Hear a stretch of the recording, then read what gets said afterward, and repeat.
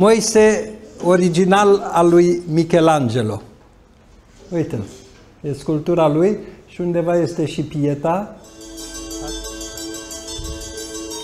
Asta era în piața Vaticanului, unde a fost, unde este institutul, unde am prezentat cele cu toți.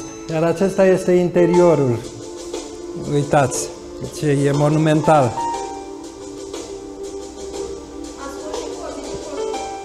Da, deci uite, Florian, ambasadoare, așa, Ovidiu Coșbuc, Traian, uite pe Florian rostind. Am avut o intervenție foarte puternică în echipă. Institutul Pontifical Oriental, unde Ovidiu Coșbuc, care este nepotul lui George Coșbuc, și-a susținut doctoratul. Iar aici suntem cu toți. Uite ce zâmbitori am fost. Și sensul pe care l-am dăruit acolo a fost că suntem puternici în echipă, dragilor. Doamna ambasadoare, domnul ambasador Zăpârțan, îl cheamă, și aici doamna de la București, de la Ministerul Educației, și aici față în față cu coloana, Traian versus Traian. Florian versus, era să spun Capela Sixtină, n-am ajuns la Capela Sixtină, ci la San Pietro. Aici suntem la Catedrala Sfântul Petru. Și Pieta, iată. Deci asta e într-o biserică pe care toate aceste, uitați-vă la aceste picturi, sunt frescă, care de fapt este un mozaic atât de fin încât a trebuit să mă apropii la jumătate de metru să văd că e mozaic. Acesta este interiorul institutului. O să vedeți portocalele, era în... Stai să-l îmbrățișez pe domnul. Cu tot dragul. Vă salut. Ce faceți? Bucuria de a fi împreună. Așa. Iar aici este poezia pe care le-am citat-o, le-am citit-o. Cuvântul care purta accente de săcărâmbit, pe vârful de săgeată ascuțit, muiat în tușul ce sloboade gândul. Despre Ulpia Traian a fost. Aici eram toți, jumătate din cei de față au fost români, jumătate italieni. Uite pe Florian, care tare mă bucur că am fost împreună și am împărtășit sensurile. Știți ce am făcut? Am vorbit în limba lor despre limba noastră. Eu cel puțin am vorbit italiană, chiar dacă n-am studiat nici atâtica, dar le-am arătat că se poate. Și ăsta a fost un lucru special pe care cardinalul a zis: sunteți puri, spirite pure, felicitări. Cardinalul care a reprezentat Vaticanul. Și aici ne apropiem de piața Sfântul Petru. Iată pe Florian. Am avut putința unor intervenții, inclusiv informale, pentru că au lipsit doi vorbitori și o oră jumătate ne-a revenit nouă și am purtat un dialog atât de puternic și de viu că toți au rămas bușbe. Iată coloana. Aceștia sunt, la Sfântul Petru, sunt gărzile elvețiene, nemișcate, precum statuile de ceară. Uitați ce frumos este Florian. Ne uităm sus.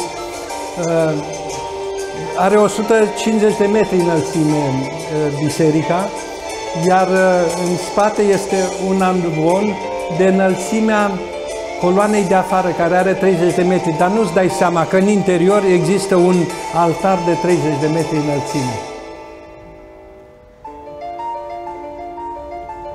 Simbolul nemișcării, al non-trecerii timpului. Te uiți la ei și nu-ți vine să crezi că pot să nu clipească. La intrarea în catedrală se aștepta la o coadă de câteva sute de metri.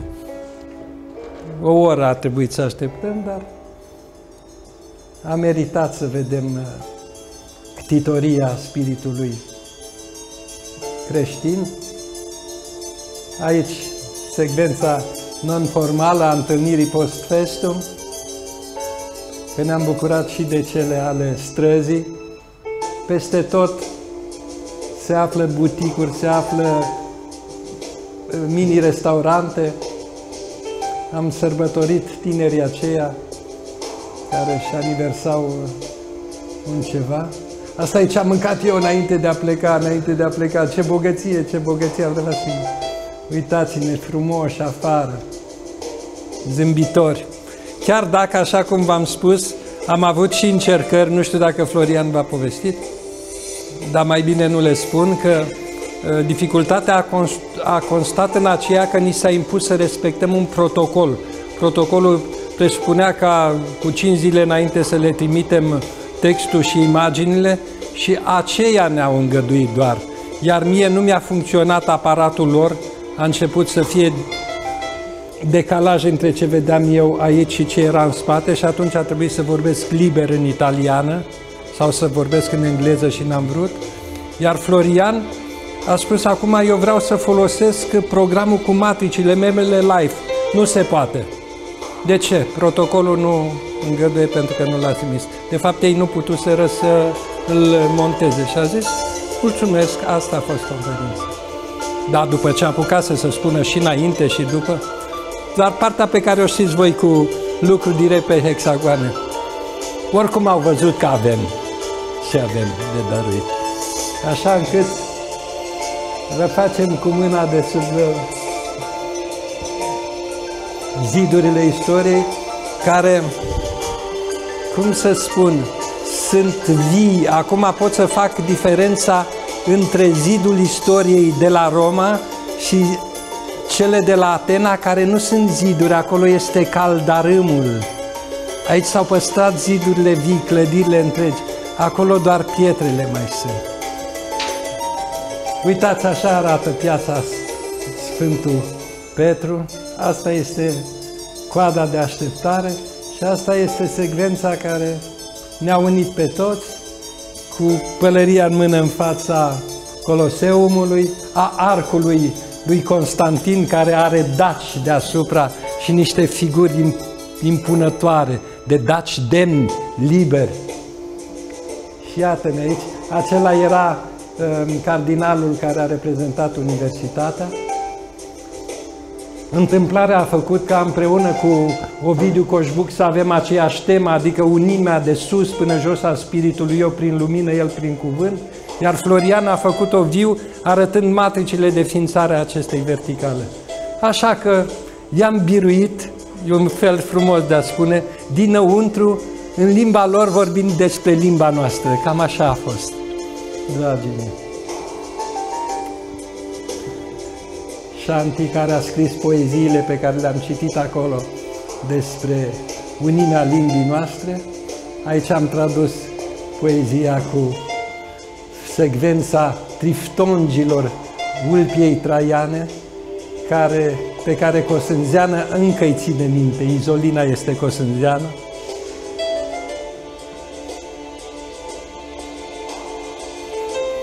Și în chipul acesta ne-am întors acasă cu inima în palmă, pentru că am salutat așa: vă salut cu palma pe inimă și să vă fie inima cum vă este, să vă fie ziua cum vă este căutătura. Acesta este un vechi salut românesc și tare i-a mișcat. Să-ți fie ziua cum îți este căutătura. Gata.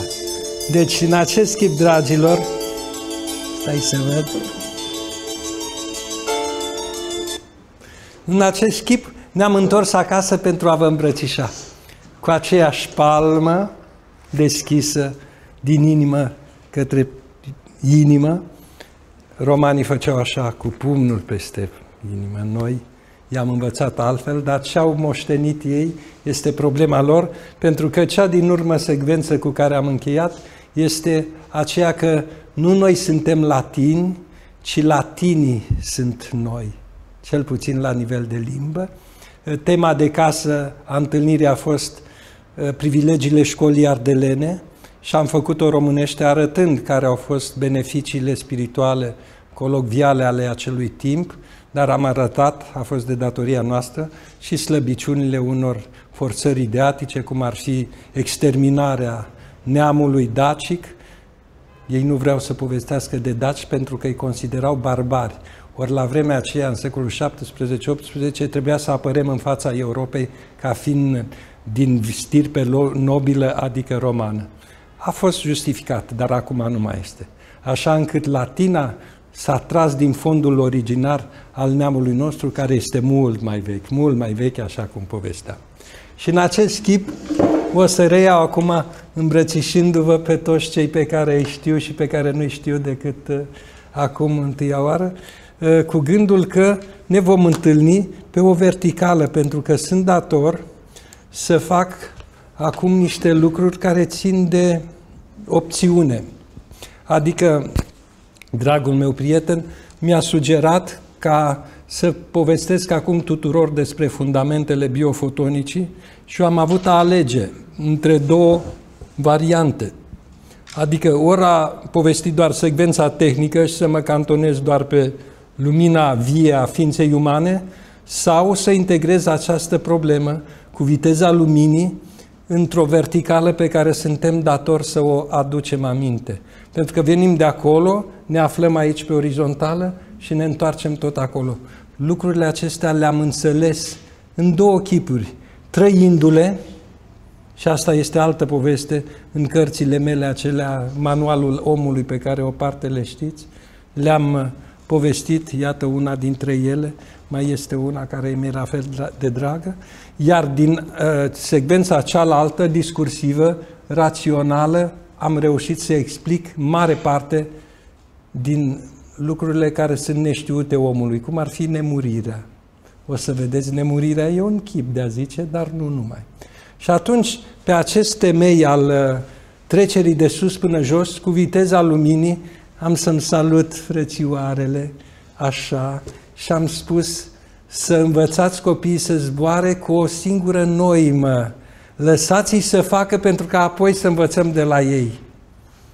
Este darul pe care vi-l întorc, sub semnul asociației pe care am ctitorit-o și al cărei președinte încă mai sunt, se cheamă Societatea Română de Studii Semiotice, care are ca simbol pasărea ce se duce și vine, se duce și vine, precum în versul acela, de unde vin cocorii când pleacă, și se duc și vin. Iar pentru aceasta am să dăruiesc întâlnirea de acum, ca pe toate cele care au precedat-o și care vor veni, Aritiei, care mi este cea care a stat atâția ani alături de mine și care acum a fost datoare să se înalțe spre a ne privi de sus în jos și pentru care îi mulțumesc. Lumina vie am făcut-o împreună, iată, ceea ce știți că se cheamă deja manual al omului. Am verificat data trecută, nu mai am răgazul să o fac, timpul nostru va fi de trăit cu viteza luminii, dar într-un sens oarecare am să deschid acum 1, 2, 3 cărți pe care le-am numit Manualul Omului și am să deschid la întâmplare, unde o să-mi spuneți voi, să citim răspunsul la întrebarea care este noima întâlnirii noastre de acum și aici. Dacă aveam timp, puneați întrebări. O să vă rog ca întrebările pe care le aveți pe parcurs să le scrieți pe hârtiuță, că nu avem răgaz acum să întrerupem povestea. După care urmează trezirea și în măsura în care am să știu, nu să știu, ci să pot acum răspunde, am să o fac. Dacă nu, am să vă răspund când va fi să fie. Na. Domnule doctor, spuneți-mi o pagină de la 5 la 260, unde o să deschidem 10. Deci întrebarea este, care este noima întâlnirii noastre?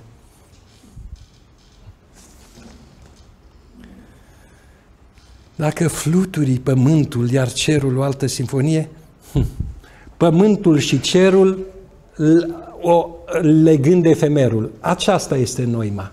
Pământul și cerul legând efemerul. Pentru ca împreună, întâlnindu-ne, să putem depăși efemeritatea și slăbiciunea cunoașterii umane, legând substanța spirituală a cerului, care este statornică și de neschimbat, cu aceea a pământului, care este efemeră până la o anumită limită, unde noi trebuie să ajungem, adică în consistența cunoașterii umane. Fără să mai citesc celelalte detalii, am preluat acolo unde ochiul mi-a citit gândul.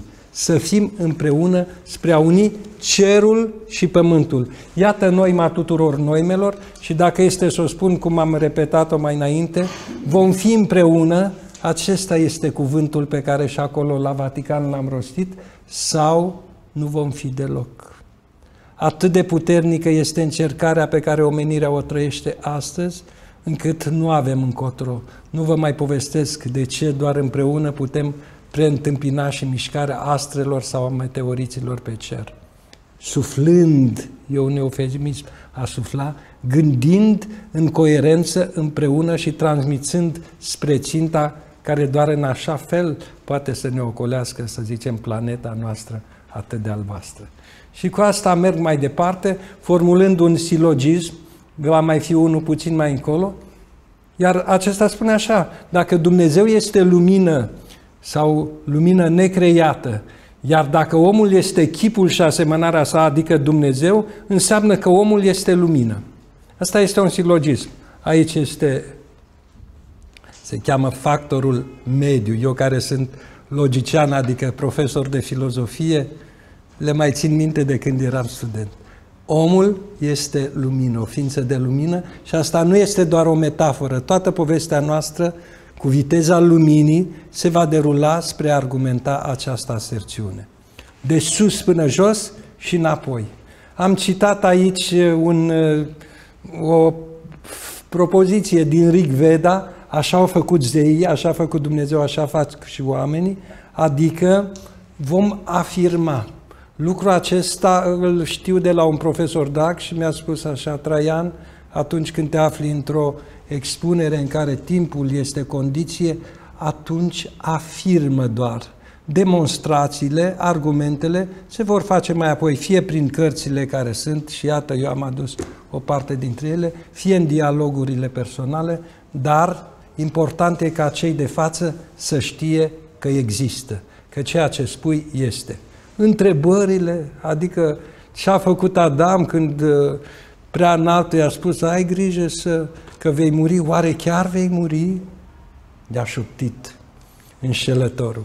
Acesta este titlul conferinței pe care am povestit-o și despre care sensurile vi le-am relatat așa prin picătură. Oricum s-a petrecut sub semnul luminii, pentru că titlul i-am spus rădăcinile cuvântului în genere și ale cuvântului românesc în special, de la lumină la iluminism, iluminismul fiind specific școlii transilvane, și apoi la iluminare. Pentru că paradigma cu care noi vom încheia și pentru care suntem împreună este a iluminării, adică a înțelegerii faptului că suntem datori să pricepem și să întoarcem la sursa priceperii noastre.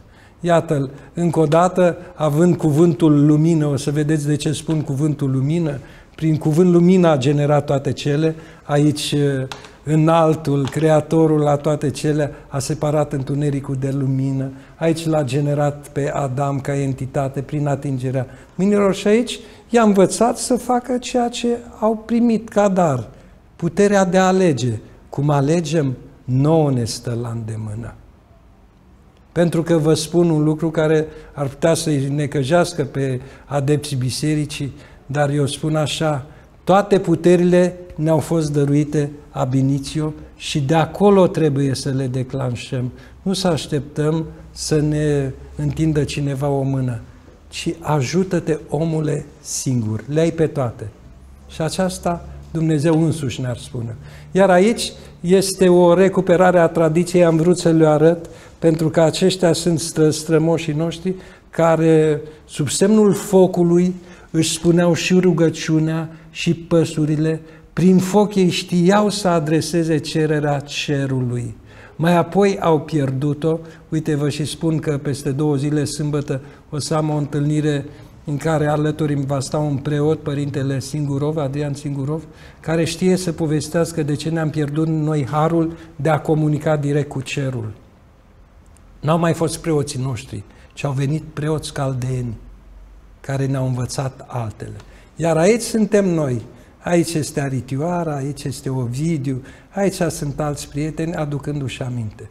Și atunci, toate acestea, ca să configurez introducerea ce se întâmplă, vizează faptul că două paradigme sunt cheie aici. Imortalitatea, nemurirea, în vari chipuri, și faptul că cuvântul este un mediator al puterii noastre de a fi.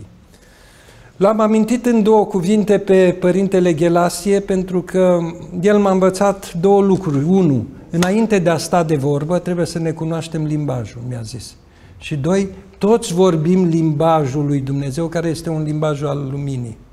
Și mi-a zis, aduceți-vă aminte și dăruiți mai departe. Ceea ce am făcut, având biofotonica, mi-a fost la îndemână.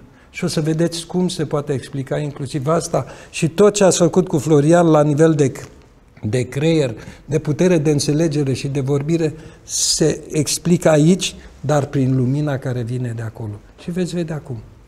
Iată al doilea silogism de care spuneam, silogismul care spune că dacă Dumnezeu era, sau la început a fost cuvântul, dar Dumnezeu era cuvânt, atunci parol, atunci cuvânt, lumină, sunt tot una. Cuvântul și lumina sunt tot una. Deci ce s-a întâmplat de atunci în jos? Să știți că nu sunt doar metafore acestea. Dacă eu am să pot argumenta că matricile noastre care ne configurează, ADN-ul, structura corpului și mai știu eu ce, nu o să spun acest oraș, dar ce este esențial pe pământ, sunt configurate aidoma unor patternuri care sunt de natură luminoasă, electromagnetice sau de altă natură, laser, o să vedeți, atunci o să înțeleg că metafora la început a fost cuvântul, nu-i doar metaforă. Ce vă povestesc aici în două cuvinte este o revelație. O revelație e un eufemism, în sensul că am primit-o în 2-3 minute și am desenat-o.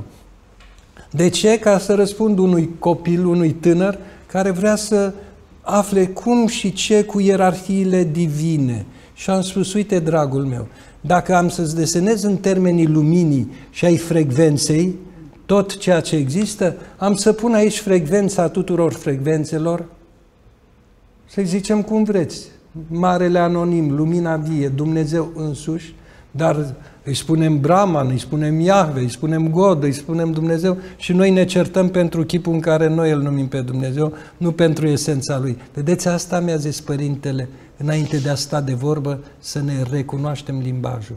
Că alminteri ne îmbrățișăm, chiar dacă eu îi spun Dumnezeu și tu îi spui God. Este același. Bun, aici îl punem pe el însuși care a zâmbit. Înainte de toate, zâmbetul lui Dumnezeu, vibrația, mesajul tuturor mesajelor aici sus. După care, cine știe când, au început exprimările, manifestările. Vedeți, asta este o taină. Cert e că s-a exteriorizat Dumnezeul nostru, unic și drag, și s-a manifestat ca ierarhia ale luminii. Ziceți îngeri, arhanghel, cum vreți. Iar în același timp, uite că mă străduiesc să vă arăt aici, în afară de aceștia au mai fost cineva pe care Părintele Ghelasie mi-a spus că s-ar numi loghi, adică de la logos, înțelepții, creatorii de forme. Aici s-au creat formele, matricile fundamentale, informaționale. Aici câmpul și informația s-au unit pentru întâia oară. După care apoi au început să dobândească un anume chip de energie, să se nască ceea ce în Biblie sau, mă rog, în cărțile înalte se numește Adam Kadmon, adică entitățile dezîntrupate, care aveau însă putința alegerii, opțiunii cognitive și așa mai departe. Deci aici, pe frecvențe, unele mai sus, o să vedem altele mai jos, dar la început au fost cei înalți.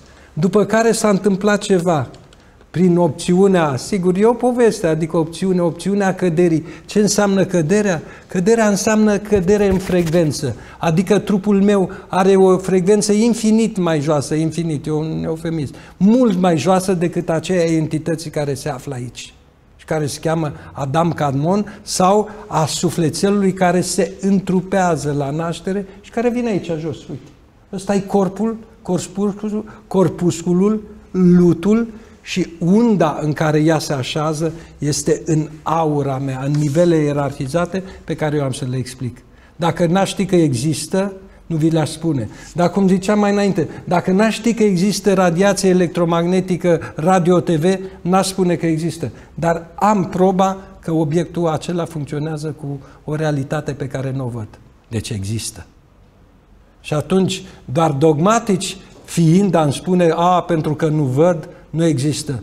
Girafa asta, eu nu înțeleg cum Dumnezeu poate să aibă gâtul atât de lung, drept care probabil că nu există. Cam așa spune prietenul meu Oltean. E în regulă. Dar, dacă ceva nu știm, dragilor, să așteptăm până vom ști sau să nu spunem că nu este pentru că noi nu știm. Și atunci aici mai am ierarhiile, uite pe aici, am ierarhiile cosmice, adică nașterea stelelor. Când s-a născut lumina, dragii mei dragi?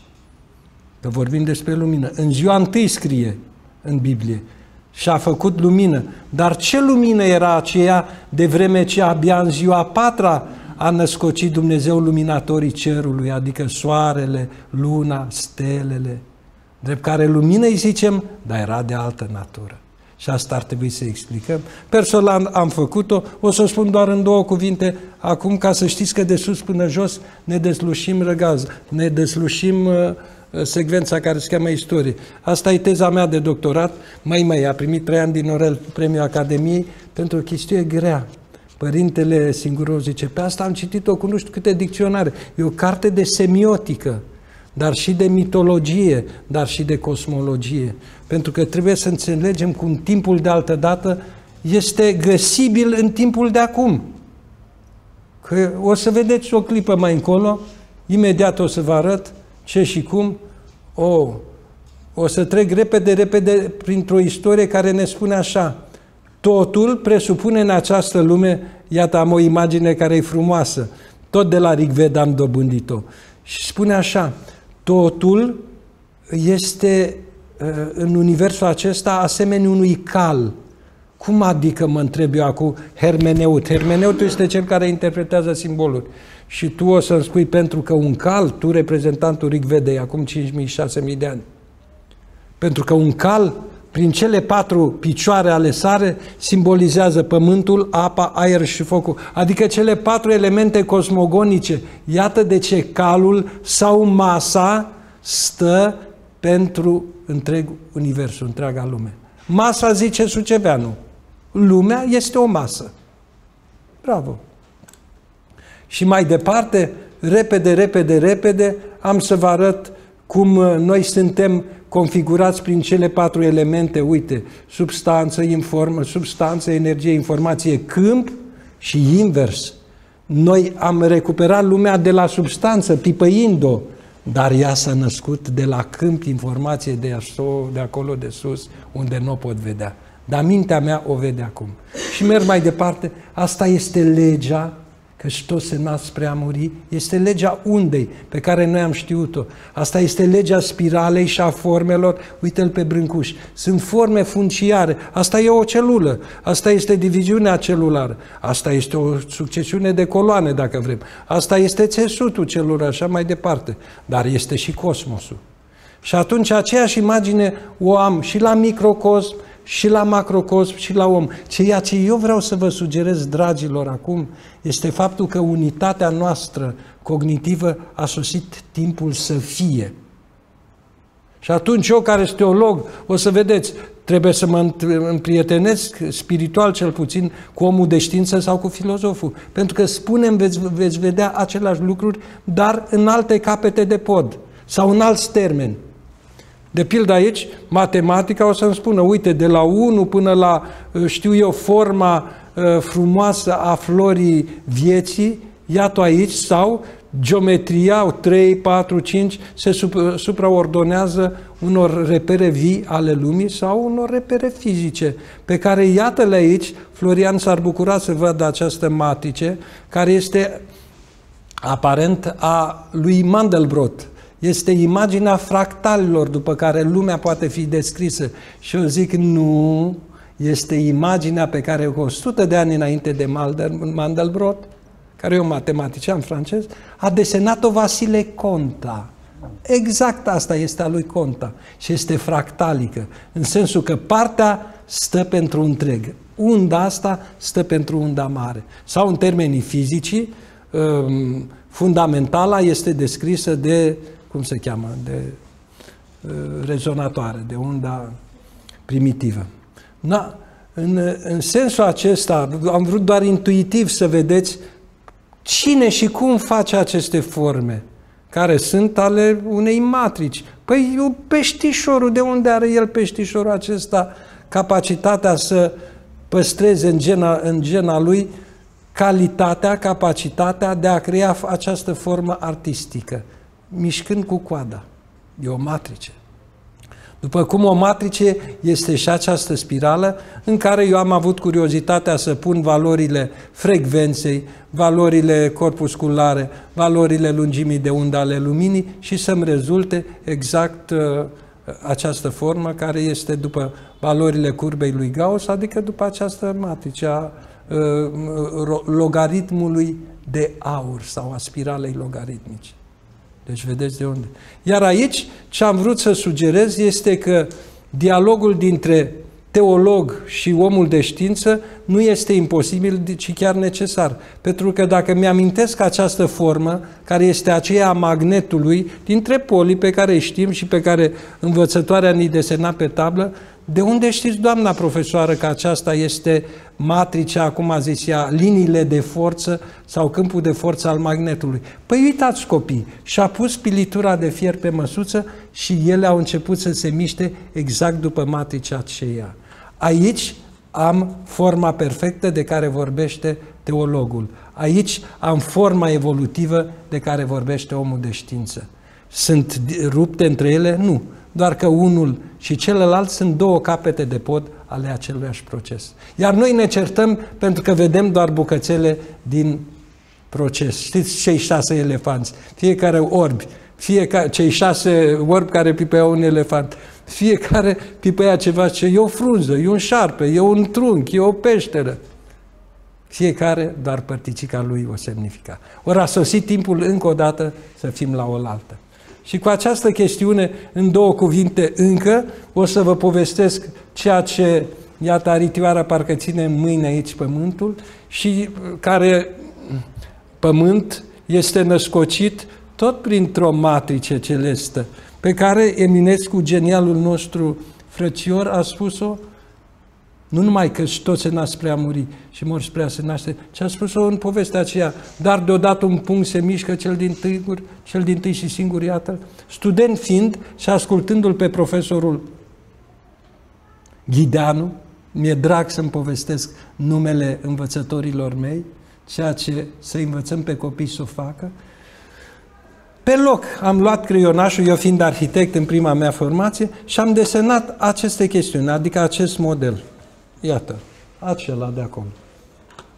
L-am numit pe loc ca un ciorchine, modelul universului ciorchine, în condițiile în care fiecare boabă aceasta reprezintă o lume. Iată punctul de mișcare, cum din haos, și aici este haosul echivalentul mamei sau principiului întunericului și așa mai departe, principiului matern, iar el explodând devine tatăl.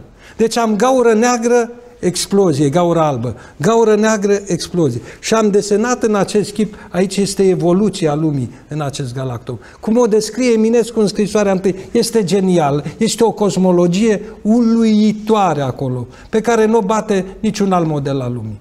Nici al lui Stephen Hawking, nici al lui Einstein, nici Rigveda pe care el a avut-o aici. Dar vreau să vă mai spun ceva apropo de unimea, că acum sunt în spațiul unimii. Noi și cu rigvediștii, adică cu indienii, suntem frați prin aceea că în urmă cu 6-7 mii de ani, în nordul Indiei se afla o țară care se chema Dacia Bactrica. Ghicea cu era. Dacia. Și care vorbea limba și spiritul neamului nostru. Deci acesta este modelul pe care l-am generat, acesta e modelul pe care 3 ani mai de târziu, asta eu făceam prin 81, 84, 85, au generat și americanii acest model cu computerele, l-au numit Universul Spumos, este IDOM, al meu e mai frumos, mai ordonat.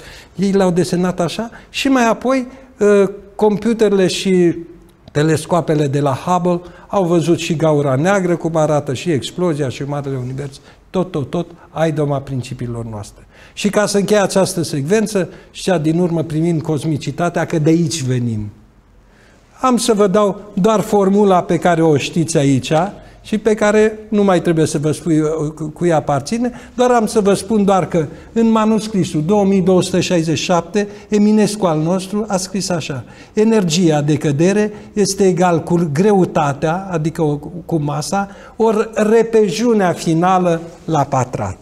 Ghiciți ceea aceea și a cui este repejunea finală. Și cu asta am încheiat ceea ce cu Florian am susținut acolo la Vatican, excelența românească.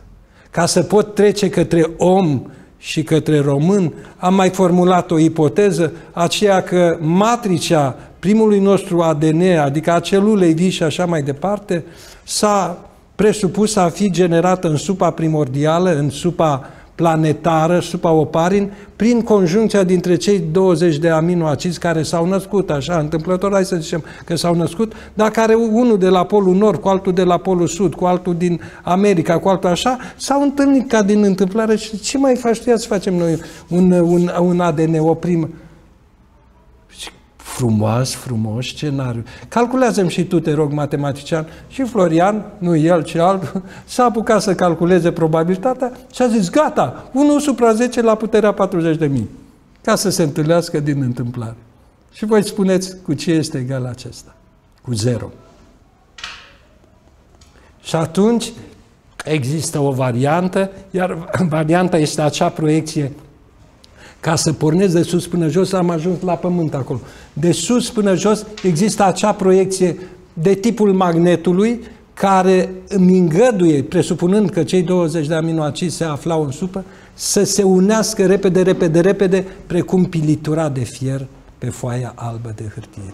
Și așa s-a configurat prima entitate care s-a numit apoi celulă, care s-a numit microorganism, etc. Și ca să am acum intuiția evenimentului, iată ceea ce încă se vede și astăzi, pentru că ceea ce aveți pe hârtiuță, pe ecran, se cheamă crop circle și apar cu o frecvență tot mai specială în lanurile de grâu ale timpului nostru și pe care nimeni nu știe cine și cum le-a generat. Este un singur principiu care se poate activa aici, adică o matrice, o hologramă informațională, aici este informația, că eu vorbesc în sensul ontologic despre informație, adică în sensul ființial, apoi o să ajung la sensul de care vă vorbește Florian. Deci este o informație care se proiectează peste substratul substanțial și am să vă spun acum un lucru care mi-e foarte clar, pentru că îl invoc acum pe profesorul Paul Constantinescu, cu care am avut privilegiul să lucrez în ultimii lui ani de viață, el fiind din București, eu de la Iași, și care a fost un geniu al neamului. O să vă arăt și de ce. Și a zis, Traian, nu uita, informația, în sensul ei ontic al cuvântului, adică ființial, se află în unde? În câmp. Iar substanța este cea care păstrează energie. Deci energia este aici și informația este aici, predominant. Iar relația corpuscul-undă este substanță-energie și informație-câmp. Substanță-energie, informație-câmp. Iar când eu proiectez peste substanța Pământului, proiectez matrici informaționale printr-o hologramă, iar holograma este o informație, aceasta este susceptibilă sau este capabilă să declanșeze la nivelul energiei din substanța Pământului, să declanșeze energia stocată acolo, iar aceasta, odată eliberată, se va mișca exact după patternul, cum spune Florian, așa, pe care imaginea respectivă, aia sau aia, le generează. Deci iată mecanismul, dacă vreți, al cuiva, că nu pot să vă spun cine sunt. Pot să fie pământeni sau nu, dar tehnologia pământeană încă nu e știută. Orice facem deja, cam tot ce ai făcut pământește, se cam știe. Asta nu se știe. Hai să zicem că este de dedesubt, că este de aici sau că e deasupra. Important e că mecanismul, numai acesta poate fi. Că ea apare în câteva secunde. Noaptea nimeni n-a sesizat-o cum. Bun. Și atunci, închei cu această secvență introductivă ca să ajung la om care are ca frățiori sau frățioare într-o rațiune pe cei care poate sunt aici, în punctișorul acesta albastru. Zic, ce este Sânducu? Prietenul care a făcut la Săcărâmb. N-am cărțit, că acolo este jurnalul de la Săcărâmb, care a făcut o fotografie, această fotografie, și am întrebat, ăsta era soarele cam albastru? Nu, Traian, soarele era în stânga acolo. Păi și atunci ce este? Ce nu știu. Deci, iată, o entitate pe care eu am mărit-o aici, iată, și dacă o priviți mărită de 500 de ori așa printre gene, o să vă dați seama că seamănă foarte bine cu un aparat de zbor, cu o diuză centrală, 2 laterale, eu nu mă pricep. Dar am asimilat-o pe loc, arhitect fiind. Și atunci, acest limbaj pe care l-am numit al zeilor, că nu știu cine sunt încă o dată, care se întoarce pe pământ, este poate că timpul limbajului matricial al luminii de care vorbește fără de cuvinte și Florian. Și cu asta am încheiat susul. Cât mi-a luat ca să vorbesc jumătate de oră. Ca să povestesc despre tot ce și cum până jos. Pentru că mai este ceva ce nu v-am spus, spun acum. Adică am plecat de acolo și m-am întrupat aici. Aici, pe orizontala ființării mele, am venit cu o matrice care se cheamă, încă o dată, unii nu spun că există destin, pentru că pe ăsta aparent nu poți să-l controlezi. Destinul este o matrice esențială cu care noi venim și pe care trebuie să o respectăm. Dar în liniile împlinirea acestea, pe orizontala pământescului, ca ființă ce sunt, eu am dreptul să o iau la stânga sau la dreapta, dar să ajung acolo. Deci eu, dacă m-am născut să fiu prins, prins voi fi. Dar ce fac cu spada mea este că eu aleg să mă apăr sau să ucid. Și din această alegere care ține de liberul meu arbitru, eu am să rezult la sfârșitul vieții mele, viețișoara mea, printr-o matrice informațional, n-am să spun energetică, informațională. Câmpul meu, o să vedeți că am să mă opresc câteva cuvinte la modul în care se stochează informația vieții umane, câmpul meu de aici va avea o frecvență care rezultă din ce fac cu corpul, ce fac cu stările mele afective, adică cu sufletul și cu mintea mea. Ce aleg eu să fac? Că aleg să beau apă de izvor sau să beau vreo 30 de vedre de vin sau și mai rău, așa, să mănânc nu știu ce în loc de nu știu ce, să urăsc sau să iubesc, să gândesc adevărat sau fals. Toate acestea, la sfârșitul vieții, vor genera o fundamentală. Celelalte se cheamă armonici, uite că îmi lipsea termenul de armonică, dar fundamentala mea, când eu am murit, eu, omul, moartea înseamnă ruptura dintre corpuscul și undă. Corpusculul, oală, ulcică. Există o lege, zic, legea conservării informației și neinformației. Pe informație eu am formulat. Legea conservării energiei și substanței. Știți, în paranteză, că ideea faptului că plutesc în aer descoperirile, adică ideea plutește în aer, n-am vrut să fiu redundant, s-a aplicat cu o acuitate maximă în cazul acestei legi. Prin 1864, cred că pe atunci a fost descoperită, sau mă rog, formulată, 16 indivizi diferiți unul de altul, fără să se cunoască, lucrau simultan la această lege. Și când primul i-a dat un bobârnac, toți ceilalți grămăjoară, pac, am găsit. Dar ei nefiind uniți direct, ci doar în câmp. Asta este ideea, plutește în aer, sau ceea ce Rupert Sheldrake numește câmp morfogenetic. Iar eu numesc curcubeu. Adică e frecvența planetară a entităților care în armonie, în înțelepciune iubitoare despre ceea ce vorbim că trebuie să facem printr-o nouă paradigmă, se va întâmpla să fie. Că am și metafora curcubeului este altceva. Bun. Deci am ajuns la om. Și nu v-am mai spus ceva, că aici era, după ce am plecat, această fundamentală, care este însoțită de toată memoria vieții mele, se va duce undeva. Aici sau aici. Alegeți unde vreți să mergeți. prin ceea ce faceți în viață. Cu alte cuvinte, cum ne alegem? Prin rezonanță, dragilor. Nimeni nu ne judecă, ci doar noi. Chiar dacă, încă o dată, și să vă spun, mi-e dragă biserica că m-am născut sub ea, dar exagerările care țin de controlul sufletelului, inclusiv de reîncarnare și așa mai departe, eu nu spun și da și ba. Dar chestiunea aceasta cu numai noi vă putem vindeca în condițiile în care asta e valabil și pentru medici. Este valabil pentru că Iisus a arătat un lucru despre care o să vorbim. Credința ta te-a vindecat. Și nu i-am dat nicio aspirină. Iar lucrul acesta o să vi-l dovedesc. Adică vi-l arăt fără să vă dovedesc. Dovezile sunt pe aici. Bun. Am ajuns la om și acum omenește vom vorbi despre lumina umană. Adică lumina vie, pentru că până aici am vorbit de altă lumină. Tot vie este și aceea. Știți de ce, am să spun de la început, de ce o numesc vie? Pentru că celor cu care am făcut un curs câțiva, știu un lucru, că este o lumină cu proprietăți speciale, care în termeni omenești se numește laser. Emisia noastră de lumină, aura, de care toți vorbesc, că studenții mei, Stănciulescu vedea ori, eu nu văd. Dar aparatele mele și întreaga experiență de cunoaștere spun că aceasta există. Iar aparatele, iată. Bun.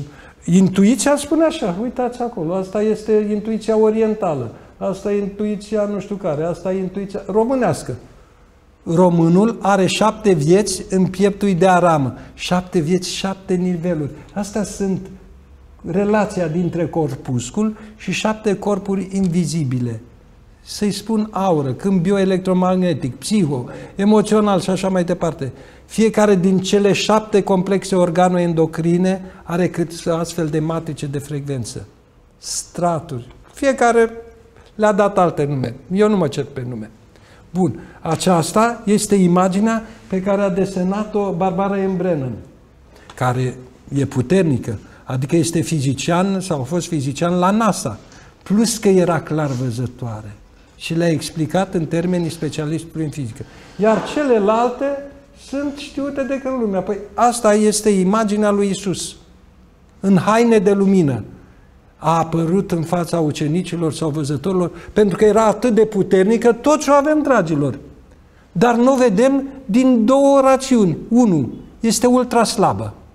Ochiul nu se sesizează. Și 2. Chiar dacă ar fi puternică, este în alt spectru de frecvență. Este către ultraviolet nepatogen. Și ochiul nu se sesizează frecvențele astea. Și gata. Am răspuns de ce nu vedem aura. Bun. În schimb, putem să facem că acum intuiția asta știută de când lumea este tehnologizată sau justificată tehnologic prin ceea ce știm că se cheamă, hai să zicem, efect kirlian. De acum aproape 80 de ani, cât? 1938. Kirlian. Care a dovedit că dacă eu stimulez cu un spot foarte înalt, cu un voltaj foarte înalt, emisia corpului meu va putea fi înregistrată așa, pe o peliculă. Adică generează spectru de luminiscență, care este, cum să spun, vedeți, nu este constant. Că cineva, un cârcotaș, ar putea să spună, mulțumesc, păi dacă ai stimulat cu 20.000 de volți o microsecundă, dar spectrul cu care eu am stimulat este constant. Iar ce se vede aici nu e constant, este așa. Adică este o ecuație neliniară, nu una liniară. Drept care se cheamă că ceea ce emite corpul meu este propriu diferențielor pe care ficatul, inima și așa departe, sau degetul ăsta față de degetul ăsta, pentru că, uitați, degetul ăsta, uite, este diferit de celălalt, de la mâna stângă. Holismul, ca cine știe dacă mi-am răgas să o spun, în medicină, noi am știut să o formulăm ca medici ai lui Zalmoxis, cum spunea Platon, și hipocraticii l-au cultivat și ei. Holismul spune că eu nu pot să vindec degetul ăsta fără să mă ocup și de celălalt. Și la nivel de organism o să vedeți că este cu adevărat. Așa. Pentru că degetul ăsta și cu parietalul sau știu eu ce, zona lombară sau nu știu care, sunt conectați prin ceea ce se numește embriogeneză sau, cum spune Florian, prin neurogeneză. Bun. Vedeți, ăsta este un bolnav, un pacient bolnav. Ăsta este unul sănătos, adică matricea lui, aura lui este echilibrată. Ăsta de aici are boala aia a neamțului care nu mă lasă să-l țin minte. Alzheimer. Deci, vedeți. Aici este o celulă, uite, o celulă sănătoasă. E o celulă bolnavă. Un punct de acupunctură. Asta, prietenul meu, Dumitru Constantin Dulcan, le-a proiectat într-o cărticică scrisă cu mulți ani în urmă. Deci, iată cum arată o matrice în care corpul generează lumină. Aici am o matrice luminoasă în care stările mele afective sunt generatoare de lumină. Uite. Culorile, sunt multe, sunt nesfârșite culorile.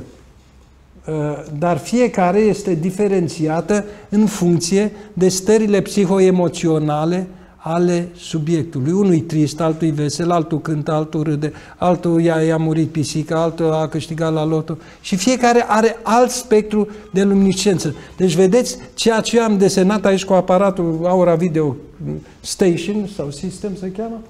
Și sunt multe, sunt determinante pentru stările mele psihofiziologice. Ceea ce înseamnă că semiologia, eu sunt semiotician de formație, adică asta predau, semiotic. Dar știința semnelor de lumină este decisivă atât pentru stările mele trupești, cât și pentru cele afectiv-emoționale, cât și pentru cele intelectuale. Pentru că aici o să vedeți o imagine, iată, a sufletelului meu, bucățica asta de corp este a mea, ascunsă de o chestiune care ar trebui să o numesc plasmă, bioplasmă, pentru că sunt entități și o să vă arăt mai multe. Așa a apărut pe imaginea mea și nu este o deformație foto, că am studiat și l-am interogat pe un specialist în film. Pentru că nici aceasta de aici, care a apărut pe același film, nu este malformație foto, ci este o prezență pe care specialiștii au interpretat-o. A mea era albă, aici, vedeți, în dreapta este de aceeași factură, e transparentă, dar era roz. Acela este un maestru al inimii, Dale Walker, specialist al cristalelor. Și zicea, Traian și oameni buni, eu vă arăt cum funcționează cristalele. Că eram la un congres la Anatecor, cine m-a întrebat. Primul congres de terapii complementare și de, hai să zicem, parafizică. Și el spunea, eu vă arăt cum funcționează, dar nu știu să explic. Și zic, nu nimic, am explicat eu. Și chestia asta de acolo s-a născut imediat după ce am terminat conferința. Iar în dreapta, aici, eu nu reușesc să mișc deloc cu mouse-ul. Hai să zicem. În dreapta este o prelucrare, o imagine prelucrată a aurei mele, dar aici l-am șters, așa că îmi umplea. Ăsta este Bruno Burato. E terapeutul papei, care ne-a povestit ce și cum cu palpele. Știți, astea sunt detalii, dar sunt foarte vii. Cum l-au pus toți medicii să ia pilule. El era supra-energizat, suprafuncțional sau hiperfuncțional. Până când unul i-a zis, ia pune mâna, măi băiete, pe peretele ăsta. Și dintr-o dată m-am descărcat. Măi băiete, ție nu trebuie să-ți dea stimulative, ci inhibitori. Și gata. Și de atunci a lucrat cu papa și, mă rog, în sfârșit. Iar chestia asta de aici, vedeți, sunt 1, 2, 3, 7. Marioara Godeanu, frățioara mea care este sus, cine a știut-o, admirabilă ființă, a zis, stai că-ți scanezi cu programul de la NASA. Și e prima dată când într-o poză tehnologică îngăduie o astfel de viziune. Și având aceste intuiții, pe de-o parte povestea, iar pe de altă parte tehnologia, e timpul să explicăm, dragilor. Iar explicația, vă spun așa cu mândrie românească, nu cu pumnul pe inimă, ci cu palma, nu are nimeni în lumicica aceasta. Explicația științifică și modelarea unor intuiții pe care o să le vedeți, care există. Dar explicația presupune un întreg. Iar întregul nu poate să se prevaleze doar de prezența unei celule sau unui nucleu, cum în aparatele lui Fritz Popp, care este părintele biofotonicii, au încăput. Și atunci eu a trebuit să zic, da, ai făcut pentru o celulă, eu fac pentru o frunză, pentru om, pentru o ramură și fac pentru întregul organism modelul. De ce? Pentru că sunt arhitect și pot să modelez la nivel de întreg. Și acum o să vă spun ce a descoperit el, Fritz Popp, cu care am avut marele privilegiu să lucrez. Uite, asta cărticica de aici, care se cheamă Science of Light, voi fi spus-o, și v-aș fi arătat ce a scris el în prefață. Scrie așa, fără, deci eu, Fritz Popp, am generat, acum vă spun ce a făcut el. El a evidențiat prezența emisiilor de luminiscență ultra slabă la nivelul tuturor sistemelor biologice, plante, animal, om, cu un aparat pe care l-a folosit în laborator și cu care am lucrat și eu. Ăsta numără de fotoni sau biofotoni, cum i-a numit el. Țesut viu, biofotoni. Deci dacă fotoni emiși de un sistem biologic, a zis biofotoni. Bun. 2. El a sesizat că acest flux ultraslab ajunge în ADN și de acolo este emis din când în când stimulat și această emisie are proprietăți de lumină laser. Adică este coerent, monocromatic, nu știu ce. Nu introduc. Tehnologiile sunt în cărțile alea mari. Și acolo sunt de-a fi rapăr elaborat. Acum vă spun doar principiul. Deci chestia asta cu emisia de lumină laser, ceea ce noi am numit lumină vie, n-a putut să fie explicată. Nici de el și nici de nimeni.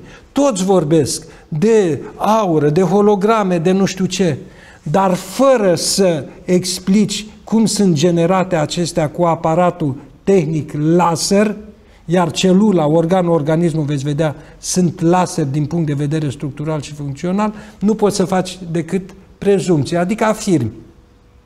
Iar noi cei de aici, avem și ceea ce am să vă dau în continuare, explicația sistemului laser. Bun, acum, ce înseamnă biofotonică? Înseamnă biologie și fotone, adică lumină vie. Dar fotonică, nici nu știu dacă Fritz Popp s-a gândit că fotonica înseamnă tehnologia laserilor. Adică biologie plus laseri, adică laseri biologici. Și atunci am definit conceptul de biofotonică ca fiind teoria sau știința care se ocupă cu generarea, cu stocarea, eliberarea de biofotoni de către sistemele vii și interfața cu ajutorul acestora între sistemele vii, alte sisteme vii și alte sisteme nevii. Pentru că aici e chestia de informație. Și o să vedeți cât de uluitor este lucrul acesta în condițiile în care oamenii spun, lumina, tot mai mult spun, este cea care relaționează celula asta de aici cu asta de aici. Dar cum? Lumina. Adică această emisie laser. Iată cărțile. Deci tot ce vă spun de acum sunt povestite. 3 volume sunt aici. Metamorfozele luminii, volumul 3 și volumul 1, 2 și aici. Aici este știința științelor. Adică dezvoltată de a fi rapăr. Iar complementarea acestei cărți, pe care sper să-mi ajute Dumnezeu, stă de 20 de ani. Din 95 până acum, uite, 22 de ani, pe care am scris-o cu profesorul Paul Constantinescu. Deci, fiind la Iași, coordonam echipa de nebuni la Institutul Național de Inventică, adică una interdisciplinară, l-am asumat pe profesor care fusese handicapat în urma unei lovituri, a avut o traumă și 2 ani a fost legumă. Încă 2 ani a fost viu de tot și am scris această carte care se cheamă Teoria biofotonică a energiei informației sau biofotonică. Timp în 20 de ani eu am completat mult. Dar energia și informația, uite acolo sunt cele 2 formule. E egal cu H nu, H barat nu este știută. Dar I egal cu I ca omega n-a știut-o nimeni și nu știe încă. Este formula cuantei de informație supraluminoasă inclusiv. I radical din minus 1, imaginarul, K, constanta lui Boltzmann, omega, viteza unghiulară, mă rog, n-are importanță. Le găsiți aici. Și o să le găsiți în ceea ce urmează în această primăvară. Vreau neapărat și mă rog entității să mă susțină. Iar de acum am formulat, uite că este și în italiană, am făcut azi dimineața, abia le-am pus la oaltă, am formulat principii care spun așa. Ca să dovedesc că este sistem laser, o celulă de pildă, am zis, nicio problemă, eu sunt doctor în logică. Hai să punem față în față, utilizând metoda analogică, să punem față în față o celulă și un aparat tehnic laser. Și am pus, cum veți vedea, proprietățile laserului structural-funcționale și ale celulei. Și dacă bat, dacă bingo, atunci funcționează. Și bingo. O să vedeți. Bun. Acum, principiile sunt următoarele. Un laser trebuie să aibă o substanță activă laser. Și o să vă arăt. Toate sistemele vii, plante, animale, nu știu ce, au una și aceeași substanță, o să o vedeți. Apoi, membranele celulare, ca și citoplasma, asta le-am luat, cum să spun, am lucrat la Institutul de Inventică. Acolo nu aveam laboratoare, nu aveam telescoape, nu aveam microscoape electronice, dar aveam cercetările altora. De pildă, din cartea lui Muscutariu, care este specialist în membrane, era, că s-a dus în Statele Unite, spune așa, membranele celulare sunt alcătuite din structuri de tip cristal lichid, cum ar fi, de pildă, fosfolipidele. Au proprietăți de cristal lichid. Și când în mintea mea de arhitect cristal lichid, am zis, păi, înseamnă că sunt transparente la lumină. Lumina trece prin ele. Că mai știu din fizica de clasa 7. Prin cristal trece lumina. Odată este reflectată, altă dată este refractată. Și pe urmă zic, Doamne, dacă citoplasma este opacă, ce mă fac? Și citez mai departe. Structurile, uite aici, structurile acelea citoplasmatice sunt cristale lichide de tip smectic, neectic, nu știu cum. Wow! Deci suntem transparenți la lumină. Da, acum, ce am făcut? Mai departe, ipoteza este că orice celulă, organ, organism, și am făcut analogia, sunt capabile să genereze lumină laser. Deci sunt sisteme de tip laser. Acestea sunt înlănțuite cam celulă, celulă, celulă. Dar celula, să zicem, oculară, celula retiniană, conul, bastonașul, ele sunt incluse în structura ochiului. Deci ele sunt sisteme de laser înlănțuiți care sunt incluse într-un laser ocular mai mare. Deci e o structură înlănțuită într-una mai mare, care la rândul ei, ochiul, creierul, organul, veți vedea că sunt înlănțuiți. Deci noi suntem, grosomodo vorbind, structuri de microlaseri înlănțuiți și veți vedea ce energii generează un laser cuplat cu alt laser, cu alt laser, cu alt laser. Păi după 100 de celule, nu știu, nu le-am numărat, cât sunt de la ochi la degete sau la tălpi. Probabil că specialistul, că acum cercetarea se face așa pe bucățică. Eu am făcut și pe bucățică aici. Ca să arăt că știu sau că pot. Dar a trebuit să construiesc întregul. De pildă, acum m-am întrebat ce să vă dau. Să vă dau o bucățică sau vă dau și întregul? Și am zis, nu o să vedeți pădurea dacă vă arăt doar frunza. De aceea am pierdut timpul, jumătate de oră, cât ca să vă povestesc întreaga istoria lumii, că acum să înțelegeți. Deci, ceea ce se generează prin acest sistem de laser, laser, laser, vedeți, acum afirm, sunt ipoteze și o să le demonstrez. Adică o să le demonstrez în detaliu. Încă o chestiune pe care o mai spun este că acest sistem este sensibil la lumină și absoarbe cât eu sunt deschis la lumină, iar când m-am opacizat la lumină, adică când dorm, sistemul își schimbă sensul.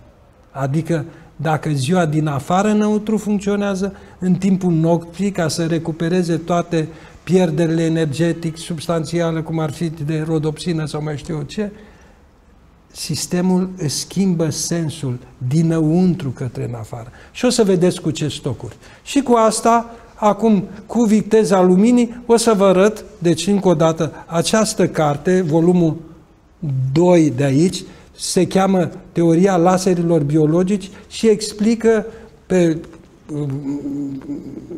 parcursul a nu știu câte 200-300 de pagini ceea ce vă spun acum în câteva minute.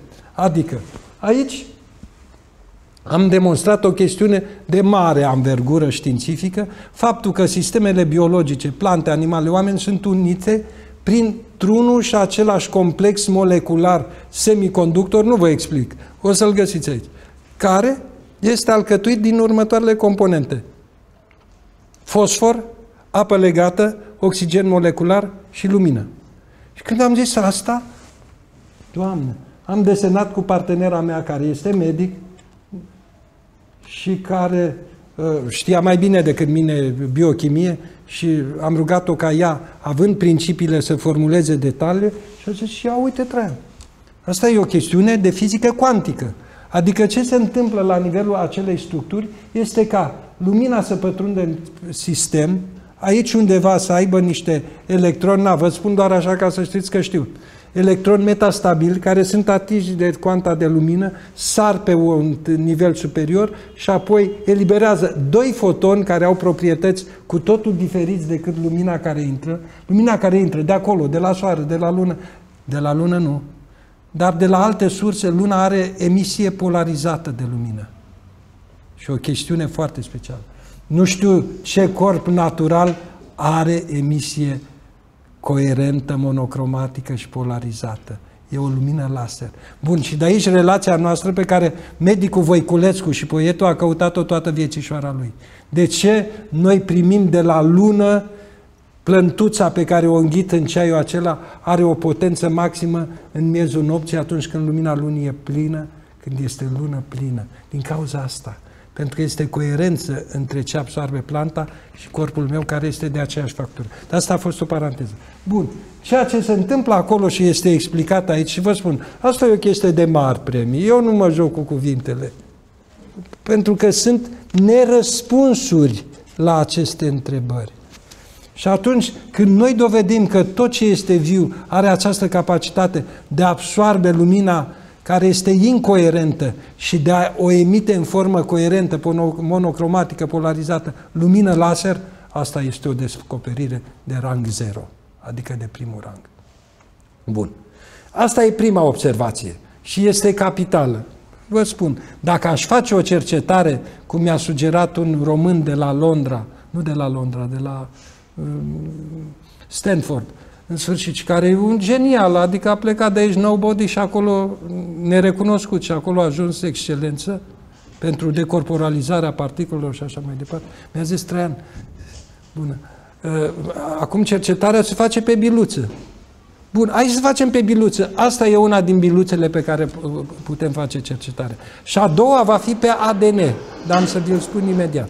Bun.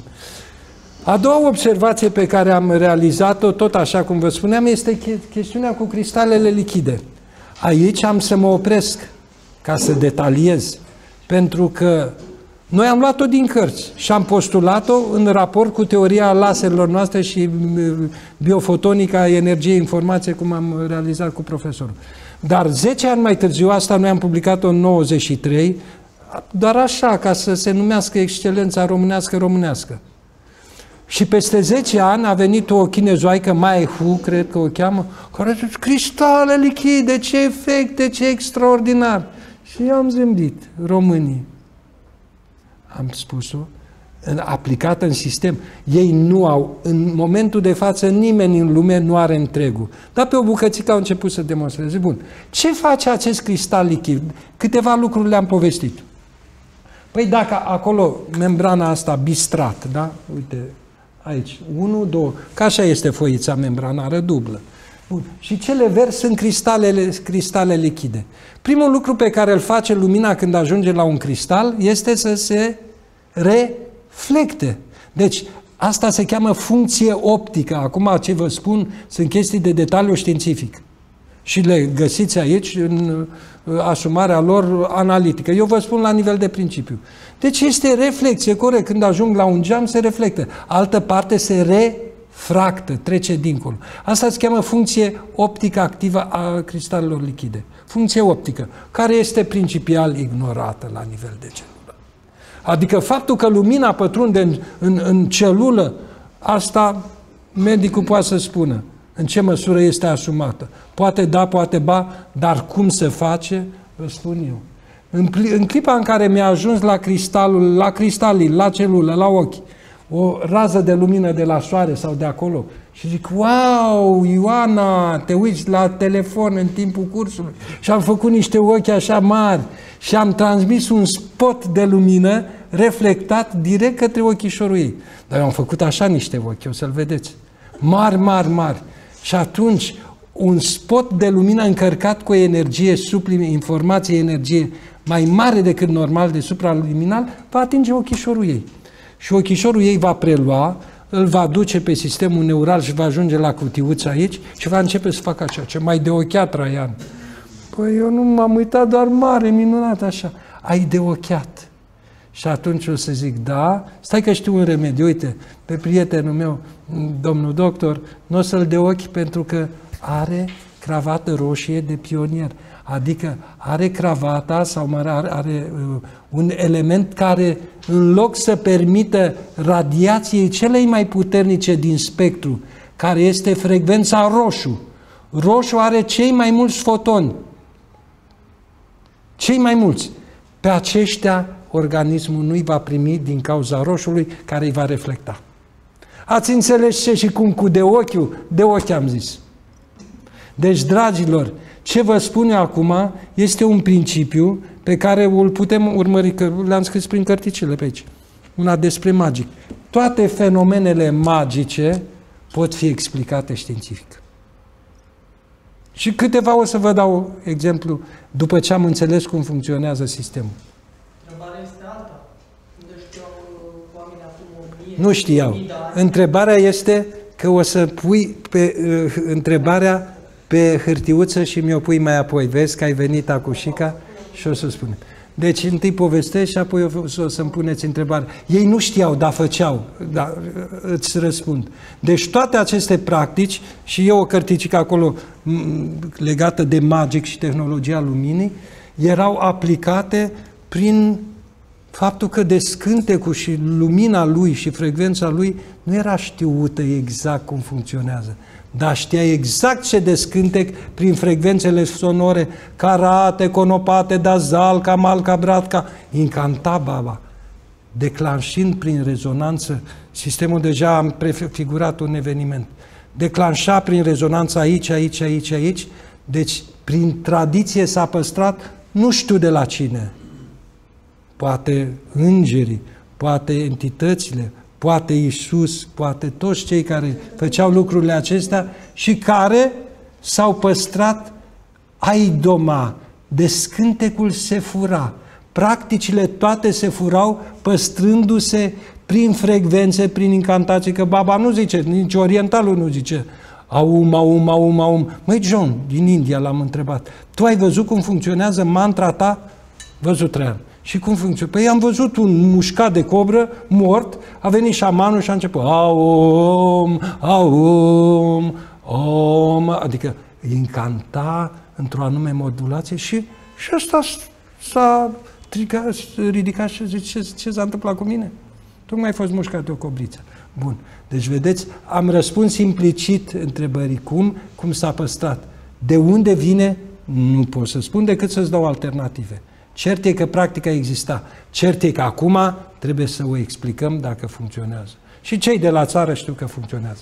Merg mai departe. Asta a fost prima chestiune cu funcția optică activă. Acum, funcția optică activă, reflexie, refracție, aici birefringență, sunt niște fenomene. Și ăsta de aici, mic și drag, ia să-l vedeți aici, ăsta din colțul de unde e mouse-ul meu, zice așa, când lumina pătrunde prin cristal lichid, se creează, vedeți acolo o spirală, o spirală pe care eu când am văzut-o, se numește dispersie magnetică rotatorie, deci lumina este dispersată helicoidal. Și am zis, Dumnezeule, până în momentul de față, nimeni n-a explicat ce și cum cu ADN-ul helicoidal și dextro, în proporție de 66%, că sunt două tipuri de ADN, dreapta și unul stânga. Nimeni n-a explicat. Au luat ăia Watson Crick pentru scărițe, pentru nu știu ce. Dar pentru asta. Și am zis așa, ia să explic puișor. Uite, ăsta e cu de ochiul. Vedeți? Asta se uită. Adică eu pot să de ochi și când mă uit rău și când mă uit bun. Pentru că se face dilatarea asta. Wow, te-ai tuns! Și noi copiii ziceam, m-am tuns și nu mă laud, ca să nu mă de ochi. Așa era, ziceam noi. Bun. Sigur, deci toate chestiile astea sunt funcționale pentru că. Bun. Dar unde am pus? Cred că asta am pus-o mai încolo cu ADN-ul. Dar vă spun, deci nu mai știu pe unde e imaginea. ADN-ul zice așa, când eu transfer lumina printr-un cristal, și am cristale, ați văzut, acesta se va mișca la stânga sau la dreapta în funcție de un lucru pe care l-am descoperit, de rangul de polarizare a frecvențelor care pătrund în cristal. Și am descoperit, tot în carte, că frecvențele extreme, adică roșu și violetul, polarizează stânga. Spectrul central, adică verde, galben, albastru, nu știu ce cât o fie acolo, polarizează dreapta. Ori ADN-ul meu este construit, cum am spus, 2A și B, este de tip dreapta. Iar Z-ul, cred că Z îi zice, e de tip stânga. Practic am 66-70% dreapta și 1 numai stânga. Cum să descoper eu chestia asta ca să primim noi acum premiul Nobel, 6-10 cât suntem aici? Păi eu am zis, stai să vedem unde în spectrul Pământului predomină radiațiile roșu și violet, adică cele care rotesc la stânga. Astea sunt așa. Iar soarele, dacă vine și bate, adică dacă luminează predominant cu spectrul central al rogvaivului, cele două margini, roșu și violet, se vor sesiza predominant la poli, adică acolo la poli, în zonele polare, unde trăiesc eschimoșii. Asta este prezumția, ipoteza pe care o formulez. Adică am și publicat-o. Adevărat, în cărțile astea. Dar cine credeți că a avut timp să experimenteze ceea ce eu vă zic acum că ar trebui să facem? Adică să ne împrietenim cu un eschimos, îl îmbătăm, îi luăm o picătură de sânge, așa, o ducem la laborator, dăm $50 sau cât costă și verificăm. Dacă este stânga, al doilea nici nu mai trebuie. Hai că-l luăm și mai îmbătăm unul. Și cheltuim 100 de lei plus nu știu. Deci, dragilor, așa cum Einstein a primit premiul Nobel nu pentru teoria relativității sau teoria electromagnetismului, ci pentru că o fotografie, adică o experimentare, a vădit că radiația, unda, era atrasă de masa solară, curbându-se, așa și noi, numai printr-un experiment, putem să validăm o teorie. Și o validăm, ce mare lucru. Eu vă spun doar că există. Și că le-am scris. Ce vom face, adică numai cu domnul doctor în laborator, să facem o echipă, că eu nu sunt acolo, dar împreună formulăm ipotezele pe care vi le-am dat și gata. Bun. Iată, am povestit ce și cum cu ADN-ul. Bun. Acum, cred că ADN-ul e aici. Nu, aici e altceva. Asta, povestea cu cristalele lichide, eu acum detaliez, nu vi le-am spus astea toate. Bun. Acum, a doua secvență ține de funcția amnezică a sistemului biologic, aici e Florian, adică informația. Vă rog să-mi spuneți ce suport mnezic are informația organismului viu. Adică memoria, hai să o rostez mai pe românește, unde și are substratul sau cum se evidențiază, la nivel de sinapsă îmi zice mie, nu știu cine. Adică sinapsele se deschid mai ușor, și o să zic, asta este adevărat o funcție mnezică, dar este una de natură funcțională și nu structurală. În sensul că funcțional, dacă sinapsa, uite aici am desenat sinapsa, se deschide cu mai mare ușurință și asta pot să o stimulez și cu pilule, că îi dau un plus de, nu știu cum se cheamă acelea când învățam ca student, că crește așa, dar acolo, la rămurica dintre cele două celule, unde este sinapsa, că și sinapsa este așa, se află o substanță care se cheamă, cred că, acetilcolină și care mediază cu mai mare ușurință transferul de informație de la o celulă la alta, care v-am arătat este de tip laser, trece lumina pe acolo. Știți cum face? Ca la bujie. Scânteia trece între cei doi poi mai ușor, dar dacă e curățată bine și dată cu șmirghel, să vedeți cum funcționează. Așa și aici. Trece în condițiile în care chimismul sinaptic este mai bun. Dar nu ăsta este substratul substanțial. Aici să vedeți ce am descoperit în cărțile de fizică, în dicționarele de fizică. Și am zis așa, uite, asta l-am luat din dicționar, nu știu cum îl cheamă. Și mi-arată așa, că atunci când un cristal este stimulat deci este stimulat informațional, asta e tehnologia informației acum. Când este stimulat dintr-o parte, din alta, de sus, de pe diagonală, de nu știu ce credeți că va face el, cristalul acela? Hai să vă dau o analogie posibilă. Imaginați-vă că cristalul este o pată de ulei pe care am pus-o într-o tigaie. O pată, mare, mică, mă rog. Și vin și suflă asupra petei de ulei. Când am suflat, ea începe să facă și face și o găurică așa. Dar depinde cât suflu, depinde cât informația este de puternică, cât e de constantă. Deci, vedeți, parametrii informaționali sunt sesizați de substratul substanțial al cristalului lichid. Dacă îl dau din stânga, va face o găurică așa, adică va face o buclă. Din dreapta, drept care ipoteza este că aceste cristale lichide sunt susceptibile de a memora morfologic, adică prin formele lor, tipul de informație cu care eu operez asupra lor. Și am avut o analogie pe loc. Cristalele de siliciu, din dischete, din ale mele. Cum credeți că funcționează? Cristale de siliciu. Deci, iată, prin această analogie și modul în care am evidențiat prezența lor și faptul că schimbă forma și că se stabilizează în anumite condiții de intensitate, de, hai să zicem, presiune, de constanță, se stabilizează așa păstrând memoria. Aici am tipuri, memorii de scurtă durată, de lungă, de medie durată. În raport cu natura stimului și repetiția lui, că doar mater studiorum repetiția, nu? Acesta se fixează mai bine. Sinapsele se vor deschide cu mai mare ușurință. Știți cum este sinapsa? Dragii mei, pentru că ce vă spun acum e de dat mai departe. Sinapsa e o chestie ca la search. Adică caută Traian în tot computerul și ăsta caută 1 minut, 7 secunde și pe aia a găsit 322 de Traian. Pe urmă, dacă dau încă o dată Traian search, asta se va duce șnur și mi-arată pe toți. Deci iată cum funcția amnezică funcționează, dar a doua, a treia oară. Așa de natură asta este memoria sinaptică. Dar cea structurală e a cristalelor lichide. Și mai am una, dragilor. Cât pot să înregistrez, înmagazinez informație pe cutia ucrainează, zicea profesorul meu, în cutiuța asta? Cât pot? Păi câte cristale lichide? Am o cantitate, o grămadă cât casa. Dar ea este finită.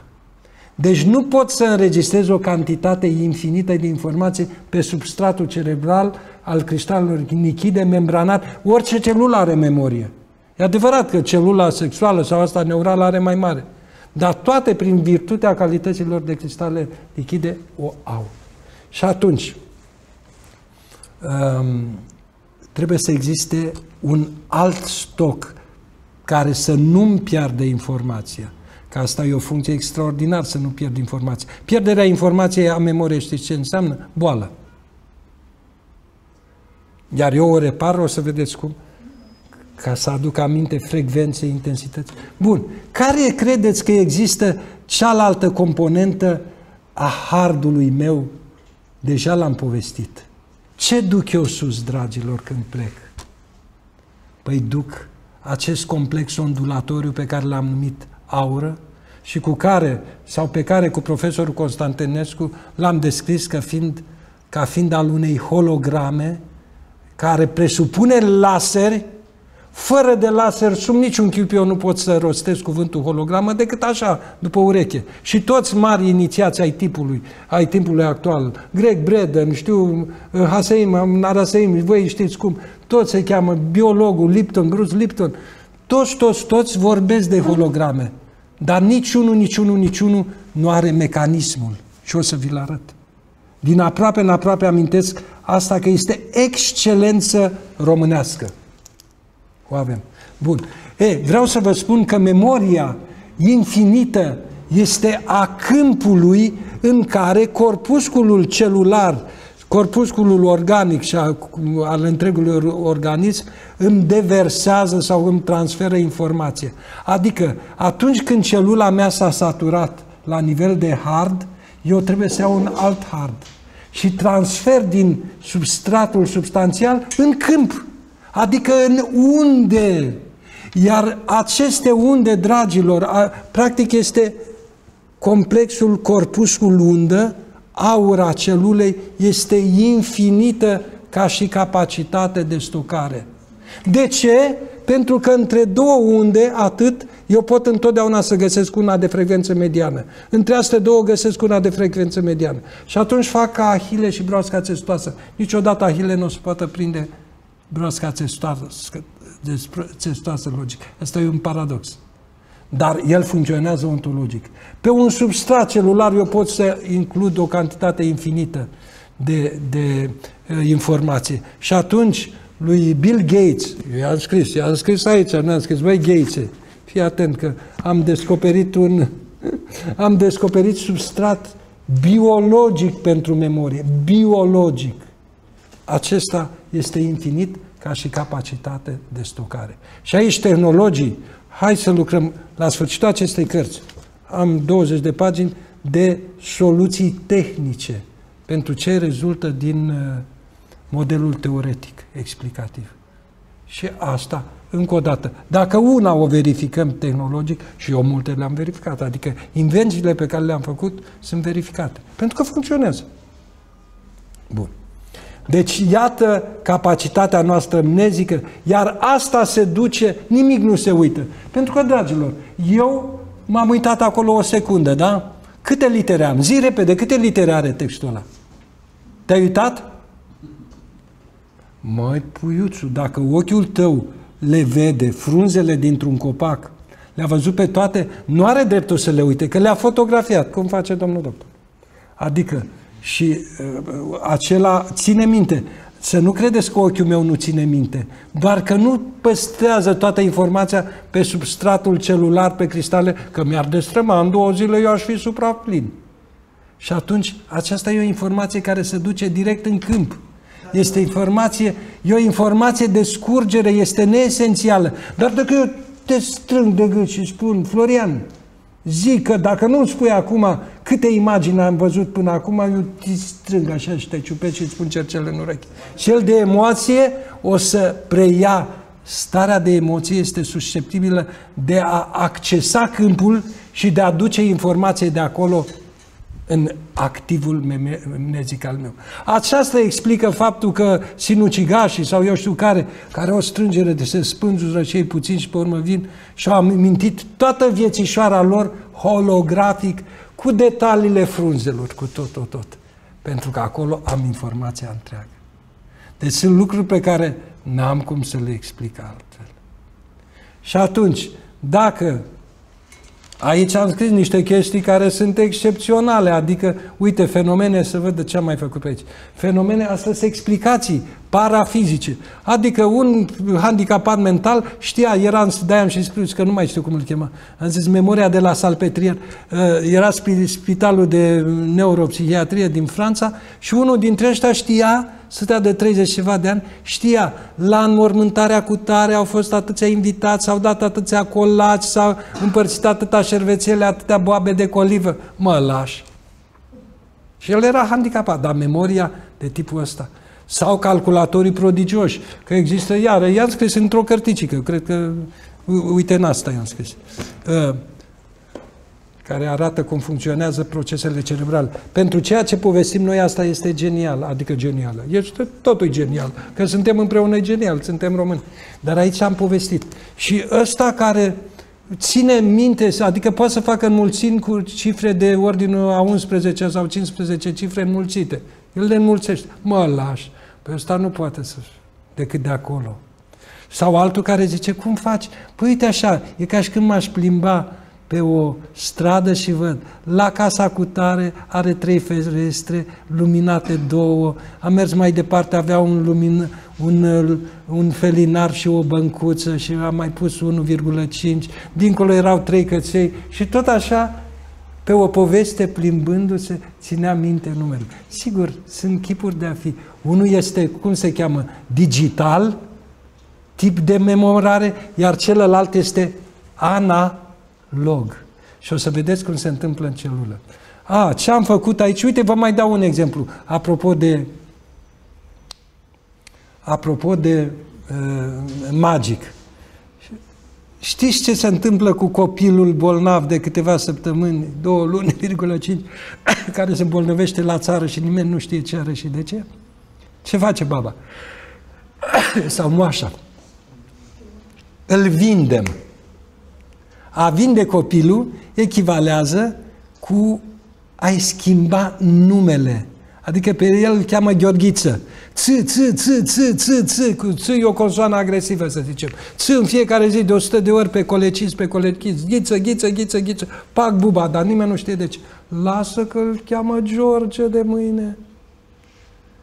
Bun, deci s-a dus consoana, că v-am spus, o să vedeți când stimulul sonor agresiv poate să influențeze. Și mai face ceva baba. Îl trece printr-o fereastră deschisă, că aceea este ritualul. Ce se întâmplă? Nimeni nu știe ce se întâmplă. Dar copilul trecut așa pe din afară, el e mic, are o traumă puternică, psihoemoțională. În momentul în care eu am explodat un obuz lângă un soldat, păi acesta, nu de spaimă, ci de intensitatea sunetului, nu mai vorbesc de spaimă, îi se destramă memoria și de mine devine amnezic. La fel și copilașul ăsta de aici, când l-am trecut și am creat o spaimă, i-am șters memoria bolii, adică cristalele lui lichide deja stabilizate într-o matrice maladivă, se destramă și încep să-l crezi de la capăt cu alt pattern. Nimeni nu știe. Și nici altă explicație nu e.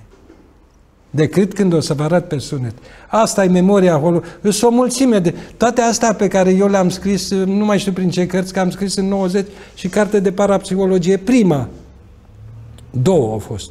În limba românească și neștiți să explic niște lucruri, că eu vroiam să explic științific.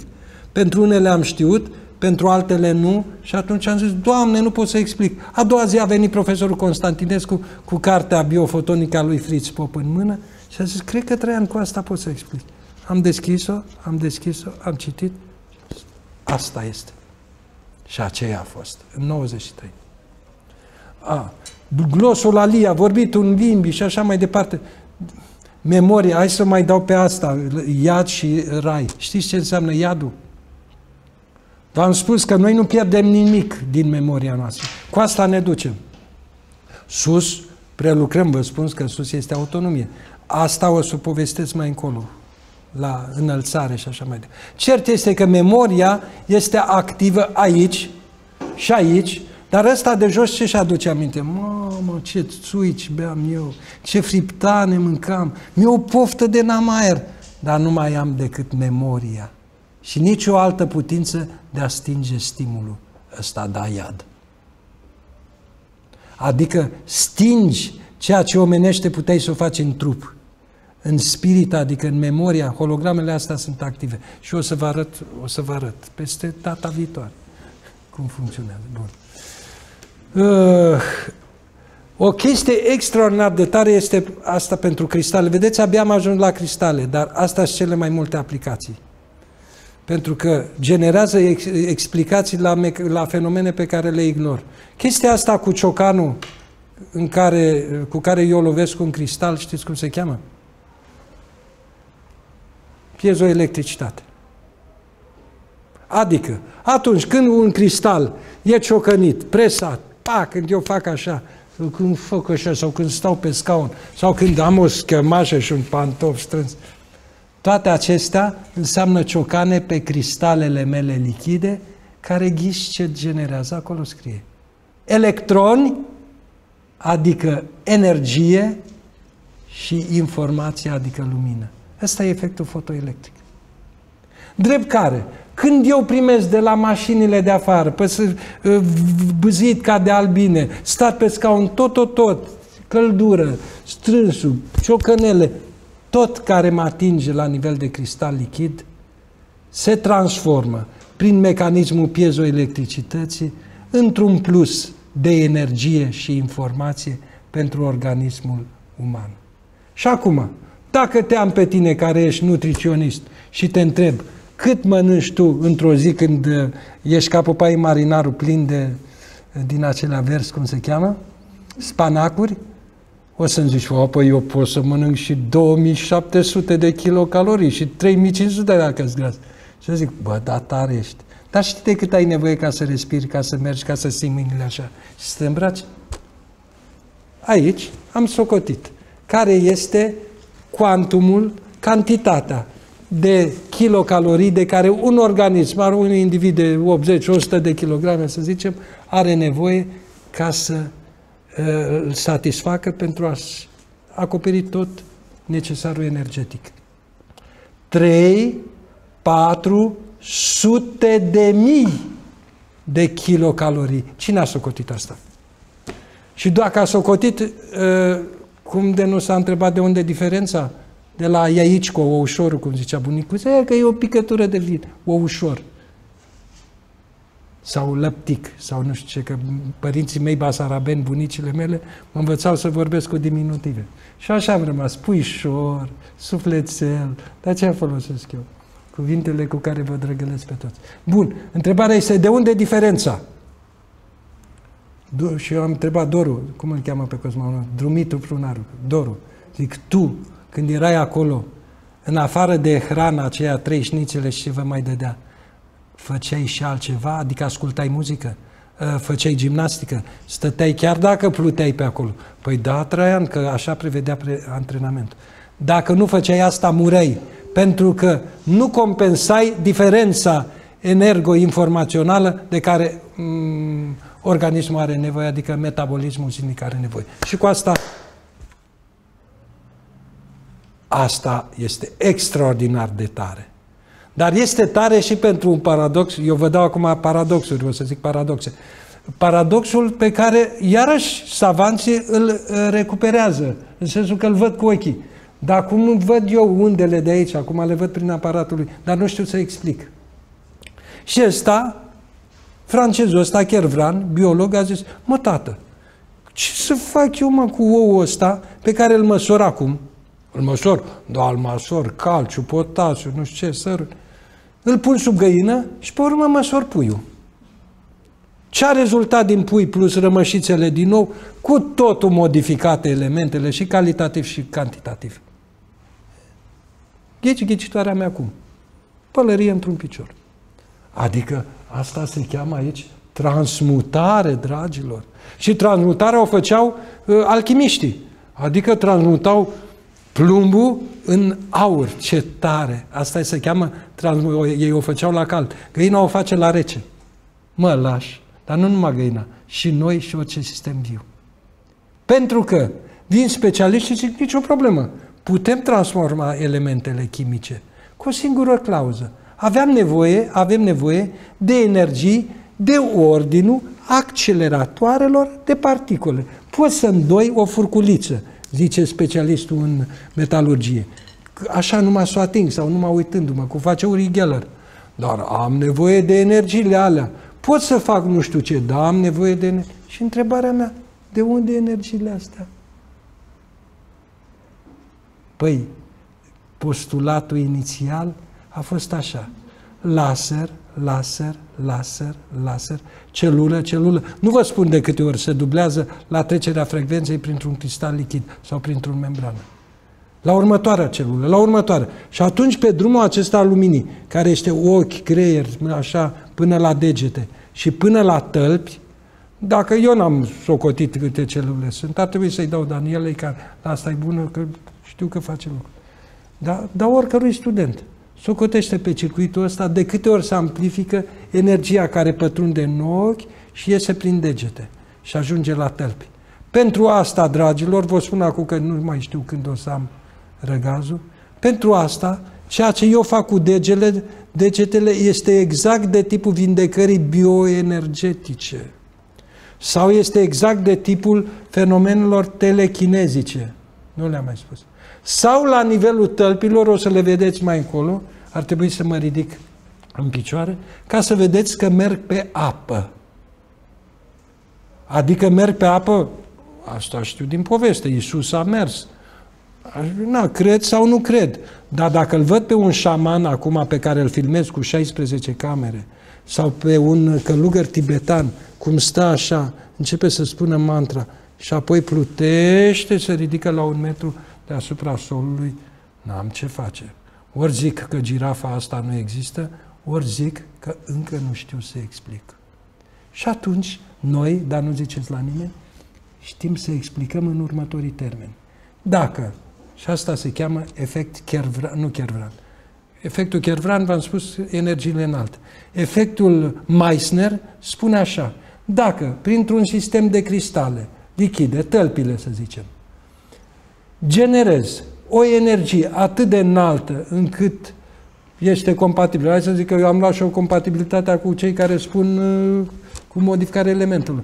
Dar o energie foarte înaltă la nivelul sistemului de laser, la nivelul sistemului de cristale, se generează un câmp antigravitațional. Și acesta îmi îngăduie mie să mă ridic atâtica sau 1 metru, nici nu mai contează.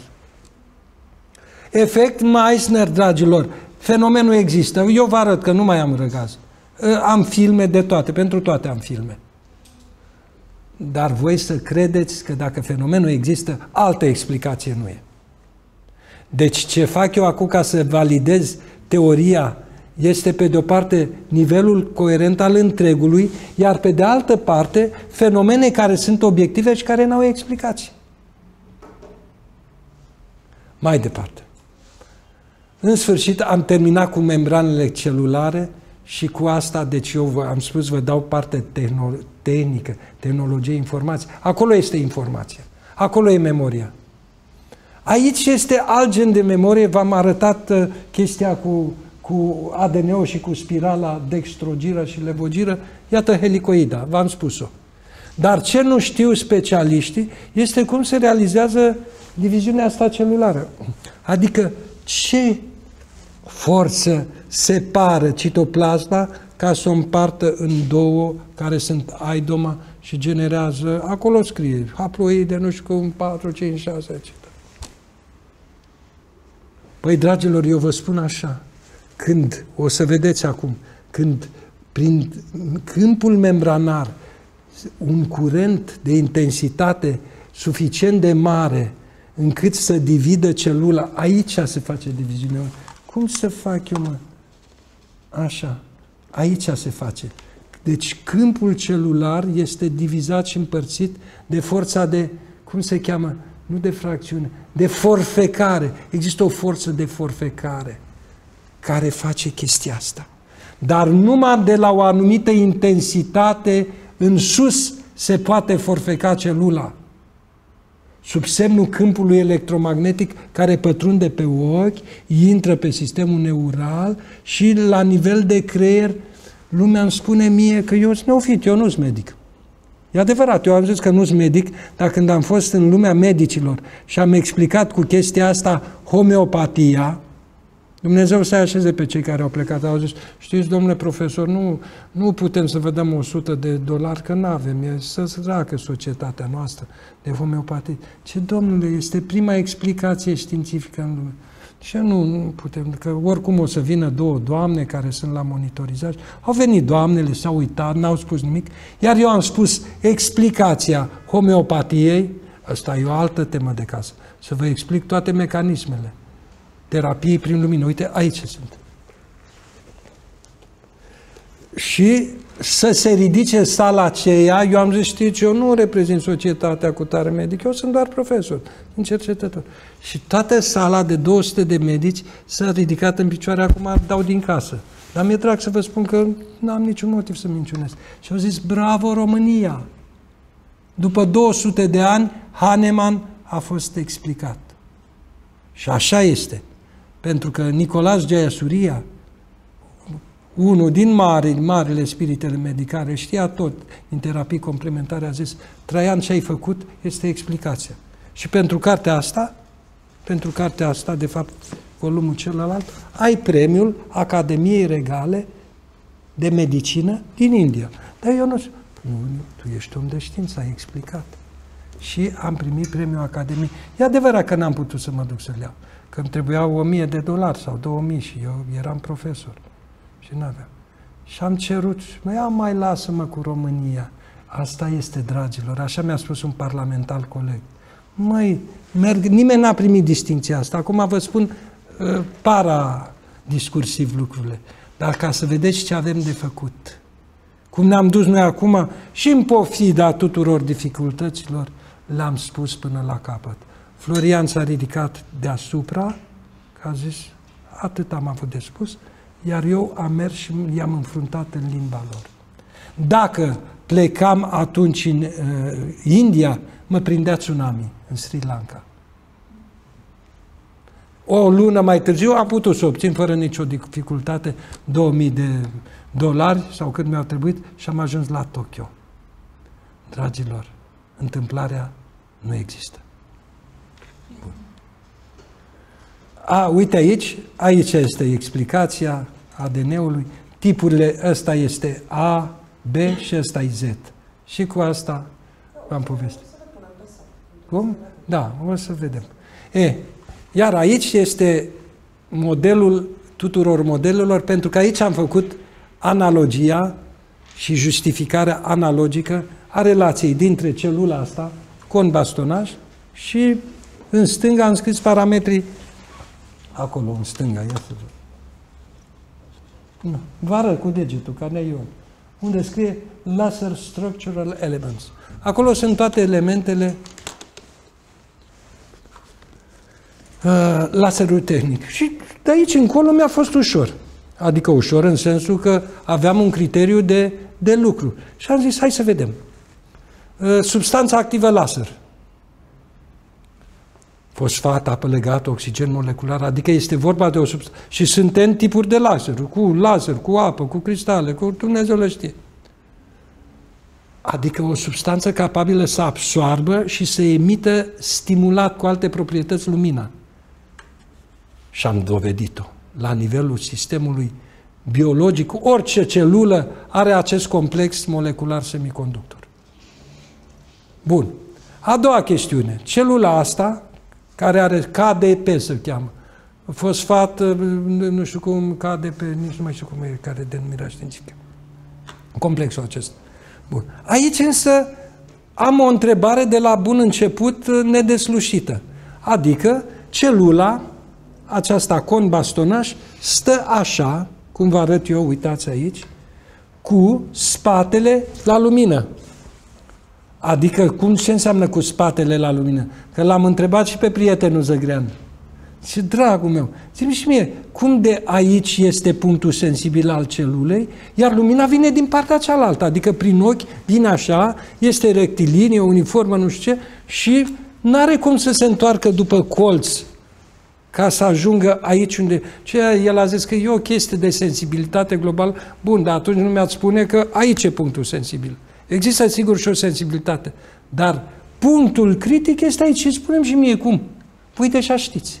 Păi dacă lumina vine și în acest epiteliu pigmentar al retinei, l-am marcat cu verde, se reflectă în cristalele lichide și este o cuvă așa exact ca chestia aia de la antena parabolică. Păi nu se duce drept în vârful celulei aici? Îmi trebuie 10 fotoni ca să generez, sau nu știu cât. Scrie că specialiștii sunt buni la asta. Deci știu, 10 fotoni. Și dacă 10 fotoni ajung să dea băbârnace, înseamnă că mecanismul văzului este deja activat. Dar eu întreb mai departe, că așa sunt eu curios și rău, Că dacă nu înțeleg, măcar să mă învețe. Zic, ok, și cum ajunge stimulul la creier?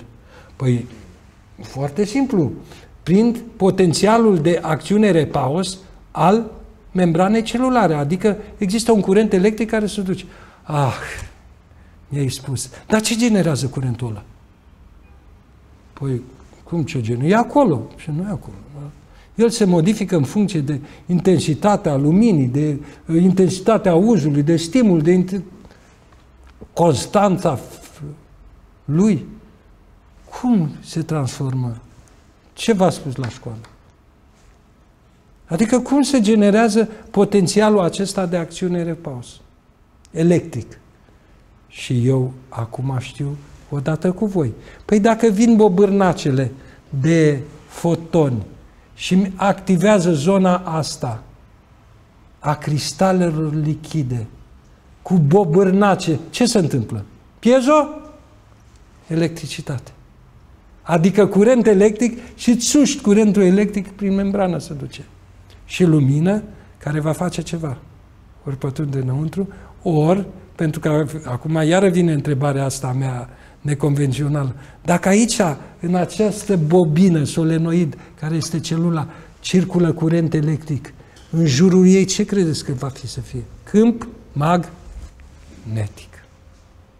Deci, am curent electric, adică electroni, am câmp magnetic, am pe aici, între membrana exterioară și interioară, cum se cheamă aia de pompa de sodiu-potasiu, așa, în care trece pe de-o parte și de alta substanța chimică și generează un fenomen mișcând în raport cu stimulul transmis, mișcând tot pe același canal către creier,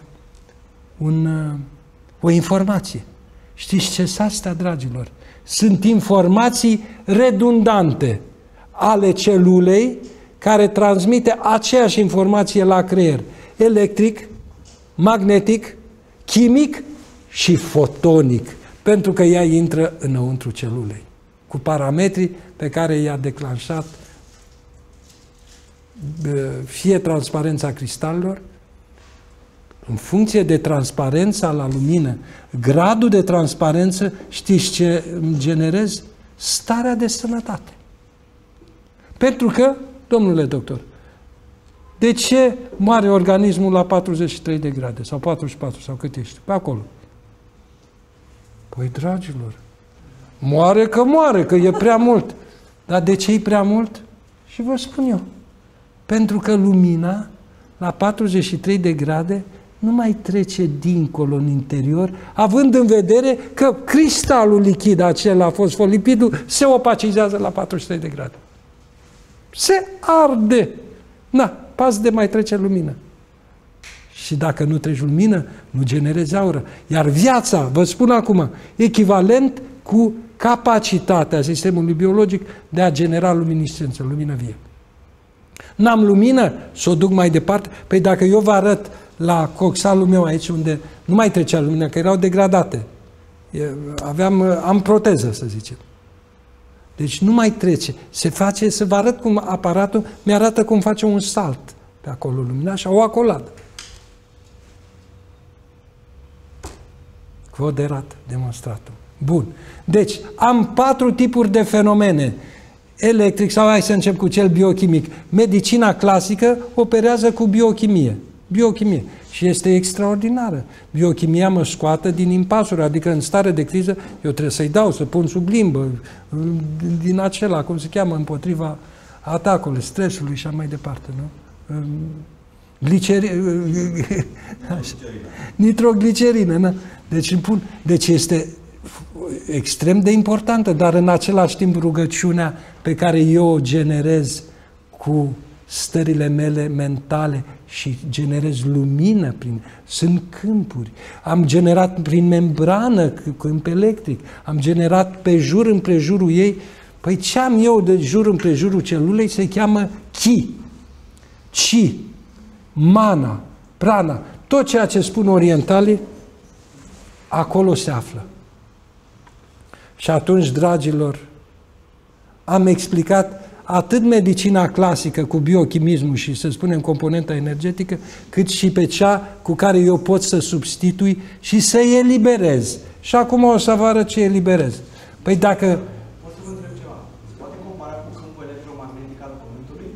Foarte bună întrebarea și pentru că mi-ai pus-o, se poate compara nu numai cu câmpul electromagnetic, ci și cu structura celulară, că eu când am primit informația cu analogiei dintre cer și pământ, mi-a zis sufletelul meu de sus, Traianușca, fă analogia între celulă și câmpul planetar și ce se întâmplă deasupra lui. Și mi-a desenat celula și a zis așa, ăsta este câmpul, ăsta este exact corpusculul planetei ăsta de aici, iar astea două sunt cele două celule. Uite exact așa ca aici. Uite unde e mouse-ul meu. Ăsta e Pământul. Iar astea sunt două niveluri de frecvență distincte. Ăsta de aici, din interior, este ceea ce eu numesc câmp morfogenetic, adică ce am spus curcubeu. Și acolo se întâmplă o creștere în frecvență. Deci frecvența planetară este mai mare decât frecvența, că e un numitor comun al frecvențelor omenirii. Dar când trec dincolo, când sufletelul meu se duce dincolo, uite aici e Dumnezeu, să zicem. Adică Dumnezeu. Acolo e punctul omega. Deci trec dincolo. Dragii mei, când trec prin cel de-al doilea nivel pe care eu l-am numit, o să vă povestesc, n-am timp să vă povestesc evenimentele vii de viață, că a făcut un experiment de dus dincolo, nu eu, ci sub ochii mei. Și când s-a întors a zis, Traian, n-a spus Traian, stai, ea s-a decorporalizat persoana. Am uitat să las voalul. Ăsta l-am numit voal. Este un nivel care crește frecvența atât de mult încât ajunge în lumea frecvențelor dezincarnate. Deci eu când mor, trec prin aceste 9, hai să spunem, niveluri în care unul crește și al doilea îl crește atât de mult încât să fie compatibil cu cei sus. 2. Când eu mă încarnez, că mi-ați spus o întrebare care e cheie, când eu mă întrupesc ca entitate de aici, Adam Cadmon, vin în corpușorul meu, în aura mea, aici voi sta, în nivelul 7, cel mai înalt ca frecvență, trec prin stratul acela al voalului, care îmi coboară frecvența, trec prin stratul acela din interior, care îmi coboară și mai mult frecvența, compatibilizând-o cu corpul meu luminos. Și așa, ceea ce vine de acolo și se înregistrează aici ca informație fotonică, matricea vieții mele, care se cheamă destin sau linie de viață sau cartea vieții sau cum vreți, există așa ceva, copii. Când eu sunt aici, voi avea, că vă spun dinainte, voi avea putința ca informația stocată aici, care este ca o carte, pe care cei ce stau la butonaș aici, există, eu așa-i numesc, îngerași, care stau parcă cu cartea în mână. Se uită acolo și pe cine trebuie să iunesc eu acum cu Traian, pe doctorul Dou, pe tine, ca acum să împărtășiți. Iar eu vă spun un lucru, că această realitate care se cheamă matrice există, este o linie prefigurată. Pentru că alminteri, aritioara, soțioara mea, dimineața când am plecat unde am plecat să organizăm congresul la Baia Mare, nu avea de unde să știe că uite Traian ce am visat și mi-a povestit secvența aidoma a accidentului care a avut loc peste 12 ore. N-avea de unde să știe. Pe drumul nostru, pe direcția noastră, apare o mașină roșie, mare, pe care tu o să o vezi așa, adică ea nu mi-a spus cum o să o văd eu. A spus că o vezi ca pe un dreptunghi mare, trebuie să-l ocolești și apoi nu mai vezi și apoi ceva parcă te împinge în șanț. Și așa a fost. O mașină, a doua mașină, m-a orbit, m-a lovit, m-a aruncat în șanț și ne-am rostogolit. Deci scenariile acestea nu pot fi prefigurate din întâmplare. Doctorul poate să spună, ficatul ți-e mărit, ai ciroză, ai vai de capul tău, tu mai ai 2 luni de zile sau 2 săptămâni. Poți să faci previziuni. Aici nu.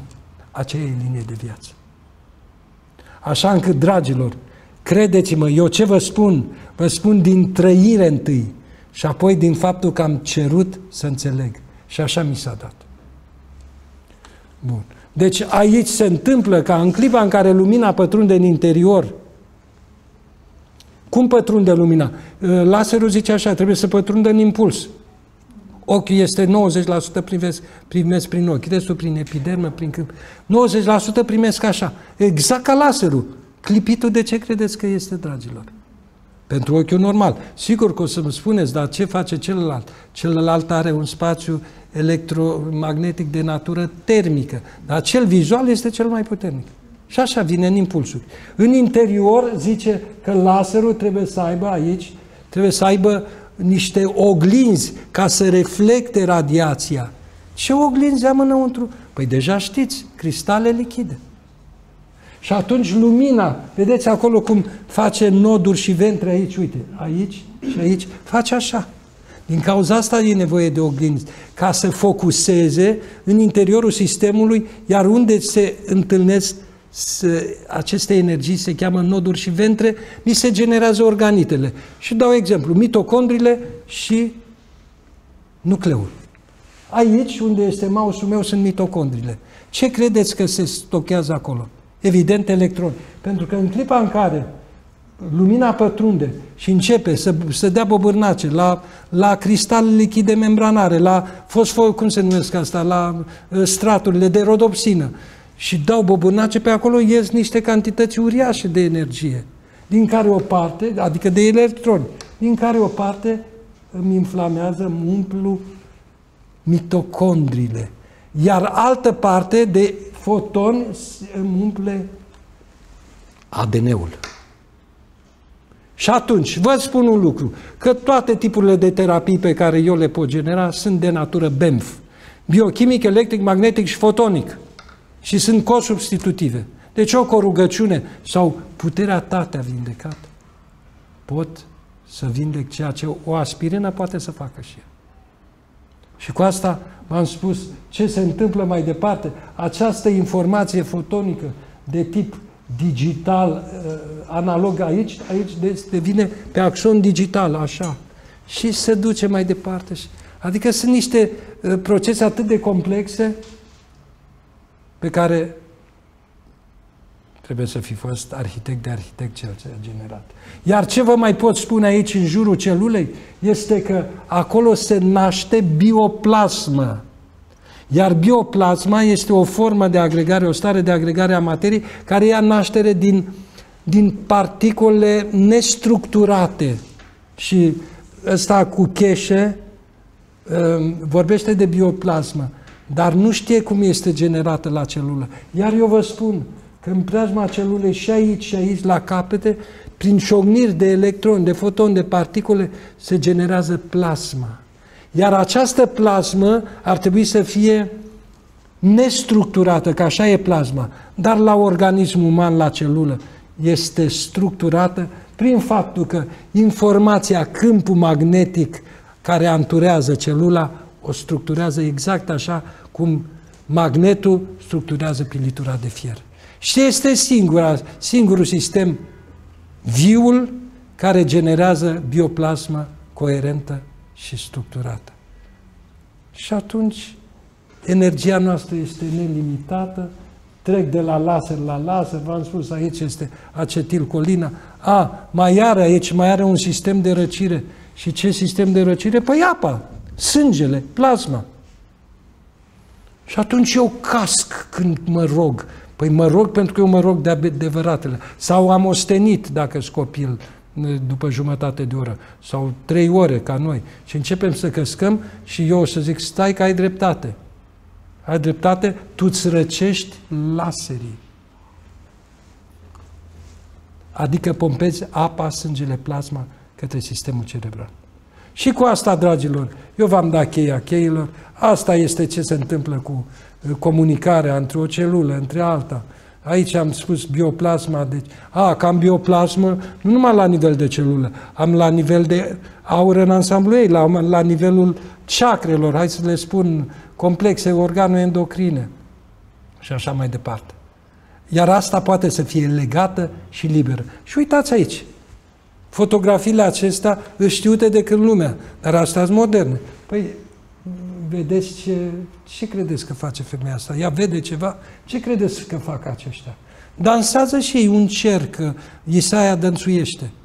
Iar acest cerc, apropo de explicațiile fenomenelor parapsihice, generează prin câmpurile bioelectromagnetice aferente fiecărui individ un vortex pe care îl pot folosi în ce sens? 1. Pot să optimizez întregul cercului, dar pot să optimizez un bolnav pe care dacă îl pun acolo în cercul de dans al, cum se chema, călușului, iar mutul era medicul satului, el știa, îl punem pe Ion aici care are buba neagră și voi vă mișcați la stânga, la stânga, la stânga și din când faceți așa. Adică la stânga înseamnă că relaxezi, la dreapta energizezi. Deci sunt principii fizice. Unul stimulează, altul relaxează. Și atunci, asta, cu entitățile de aici, asta suntem datori să le explicăm. Păi, pe toate fotografiile voastre și nu-ți greșeli de poză. Astea apar. Și întreb și eu ce sunt astea. Sunt exact de tipul acela. Ia uitați, ce sunt acestea? Uite câte au apărut la Ritioara. Eram la Barcelona. Uitați câte sunt. Unde este entitate publică, apar și structurile bioplasmatice, care sunt legate sau libere. Eu nu pot să spun că asta este... Am o fotografie care apare chiar deasupra mortului. Nu pot să spun că asta e un chip de a fi al mortului. Dar pot să fie. Pot să spun că sunt entități care au grad de inteligență sau nu au, care sunt bioplasmatici. Oricum, structura lor este coerentă, este bioplasmatică. Și atunci, dacă am trecut de la celulă, acum e ușor că nu mai am decât puțin de tot. Adică puțin de tot în sensul că ăsta este ochiul. Și când am început să studiem, pe acesta l-am considerat a fi laser biologic. Și are toate proprietățile laserului. De eu am zis, stai așa puțin, Daniela. Avem nevoie și de o celulă. Și atunci am pus celula con bastonat și a ieșit. Bingo! Laserul. Și la nivel de nucleu. Cu cât este mai mică particula, cu atât proprietățile sunt mai estompate, dar se păstrează. Iar ochiul este uluitor. Despre ochi, eu v-am adus acest volum pe care data trecută l-aveam, nu-l aveam, nu mai știu. Aici este despre creier și ochi și toată informația aici e procesată. Ce îi explic aici este cum funcționează creierul. Adică, imaginați-vă, creierul primește informația prin ochi, prin urechi, prin cele 5 simțuri și o procesează aici pe scoarța cerebrală, deci pe neurocortex, sau neocortex, o procesează diseminând-o, adică o descompune. După care, după ce s-a descompus informația, intensitate, văz, culoare, frecvență, nu știu ce, începe la nivel de masă cerebrală să se recompună cu toți parametrii, și văzul, și auzul, și tactilul, și se recompune aici în miezul, undeva în lobul frontal, ca o hologramă a lămâiei, să zicem, sau a mărului. Ori eu când îmi zic lămâie și mi-am reprezentat lămâia, automat mi se strepezesc dinții. Pentru că ea cuprinde întreaga informație a reprezentării cerebrale. Mecanismele astea sunt informaționale. Și nimeni, dar nimeni nu poate să spună cum creierul funcționează holografic, că sunt unii. Și bă, mie mi-au scos jumătate de creier. Și tot mai... Știți povestea aceea? Unul la spital aștepta să-i se nască copilul și ăsta sare pe masă, ce ecuație de gradul 4, medicii nebunesc. Și ăsta iese vreun Hitler, ceva. Ia scoate un sfert de creier să vedem. Scoate un creier. O ecuație de gradul 3. Mai scoate, măi. O ecuație de gradul... Scoate-i total, să vedem, măcar știm ce știm. I-a scos tot creier și ăsta sare pe masă. Buletinele la controlor. Asta că era timpul să vă destram puțin, să vă stimulez prin râs. Ceea ce se întâmplă aici este un mecanism, fără de care nici o ipoteză. Și Carl Pribram, un neurofiziolog, a zis, domnilor, creierul nostru, limbajul nostru funcționează holografic, dar nu știu cum. Și am trimis cartea asta. Și a zis, Doamne, mi-am văzut teoria, el din 70 a asertat, dar n-avea structura, dragilor. Ori structura nu voi o aveți. Și toți cei 100.000 câtorva le-am mai povestit într-un chip sau altul. Deci, Aici se întâmplă reprezentări ale obiectelor. Asta sunt primele cuvinte. Și aici am povestit că limbajul e altă temă. Asta am povestit la Vatican. Nimeni nu știe cum se generează limbajul adamic. Pentru că Adam, scrie în Biblie, avea nevoie de a avea obiectul în față. Deci el trebuia să aibă girafa în față, elefantul, mărul, părul. Și atunci acestea se procesau la nivel de analizatori și se transforma în primul cuvânt care este holografic, hologramă. Și eu încep să transmit, mere, pere, Florian, dăm un măr, dar eu nu spun nimic, îți transmit de la creier la creier. Și tu care ești telepat, măr, deci nu zici nimic. Măr și mi-aduci mărul, pentru că ai reprezentarea lui. Ăsta a fost 100 de ani, 100 de mii, 2 milioane, mecanismul. Până când s-a întâmplat să văd ceva, până când am început să generez cuvinte altfel. Ăsta ce vă arăt aici este cum mecanismul sunetelor care se transferă pe suport. Suportul cristalelor lichide, membranare, suportul apei, plasmei, sângelui. Păi uitați, ăsta vibrează. Și uitați ce se întâmplă când rostesc sunetul A. O formă pe apă sau pe firul de nisip de tipul acela se generează. Ana. În corpul meu, ca Ana, primesc de 2 ori stimulul acesta. Sau dacă l-aud. Celelalte sunt stimule ale muzicii pe apă, plasmă, sânge, 70% apă, iar eu când incantez sau când rostesc, apa, sângele, plasma mea generează forme de genul ăsta. Aici nu este Masaru Emoto și el a făcut. Ăsta este un Laudwasser sau nu știu cum îl cheamă. Iar aici, uitați-vă la cea din dreapta, este reprezentarea figurată a sângelui apei plasmei, adică a apei, când se cântă heavy metal. Păi, dragilor, ia vedeți ce asculta băiatul meu 10 ani sau 7 ani până când a devenit aproape sinucigaș. Până când i-am cumpărat un aparat și a început să cânte. Și a început să cânte așa și dintr-o dată s-a purificat prin catarzis, adică mentalul lui, și prin sunete, asta se cheamă mimezis, și prin stare de spirit s-a echilibrat. Și asta mi explică mie medicina psihanalitică și toate cele. Medicina incantației. Asta explică mie de ce Adam avea nevoie de obiecte în fața lui, iar mecanismul este ăsta. Uite-l aici.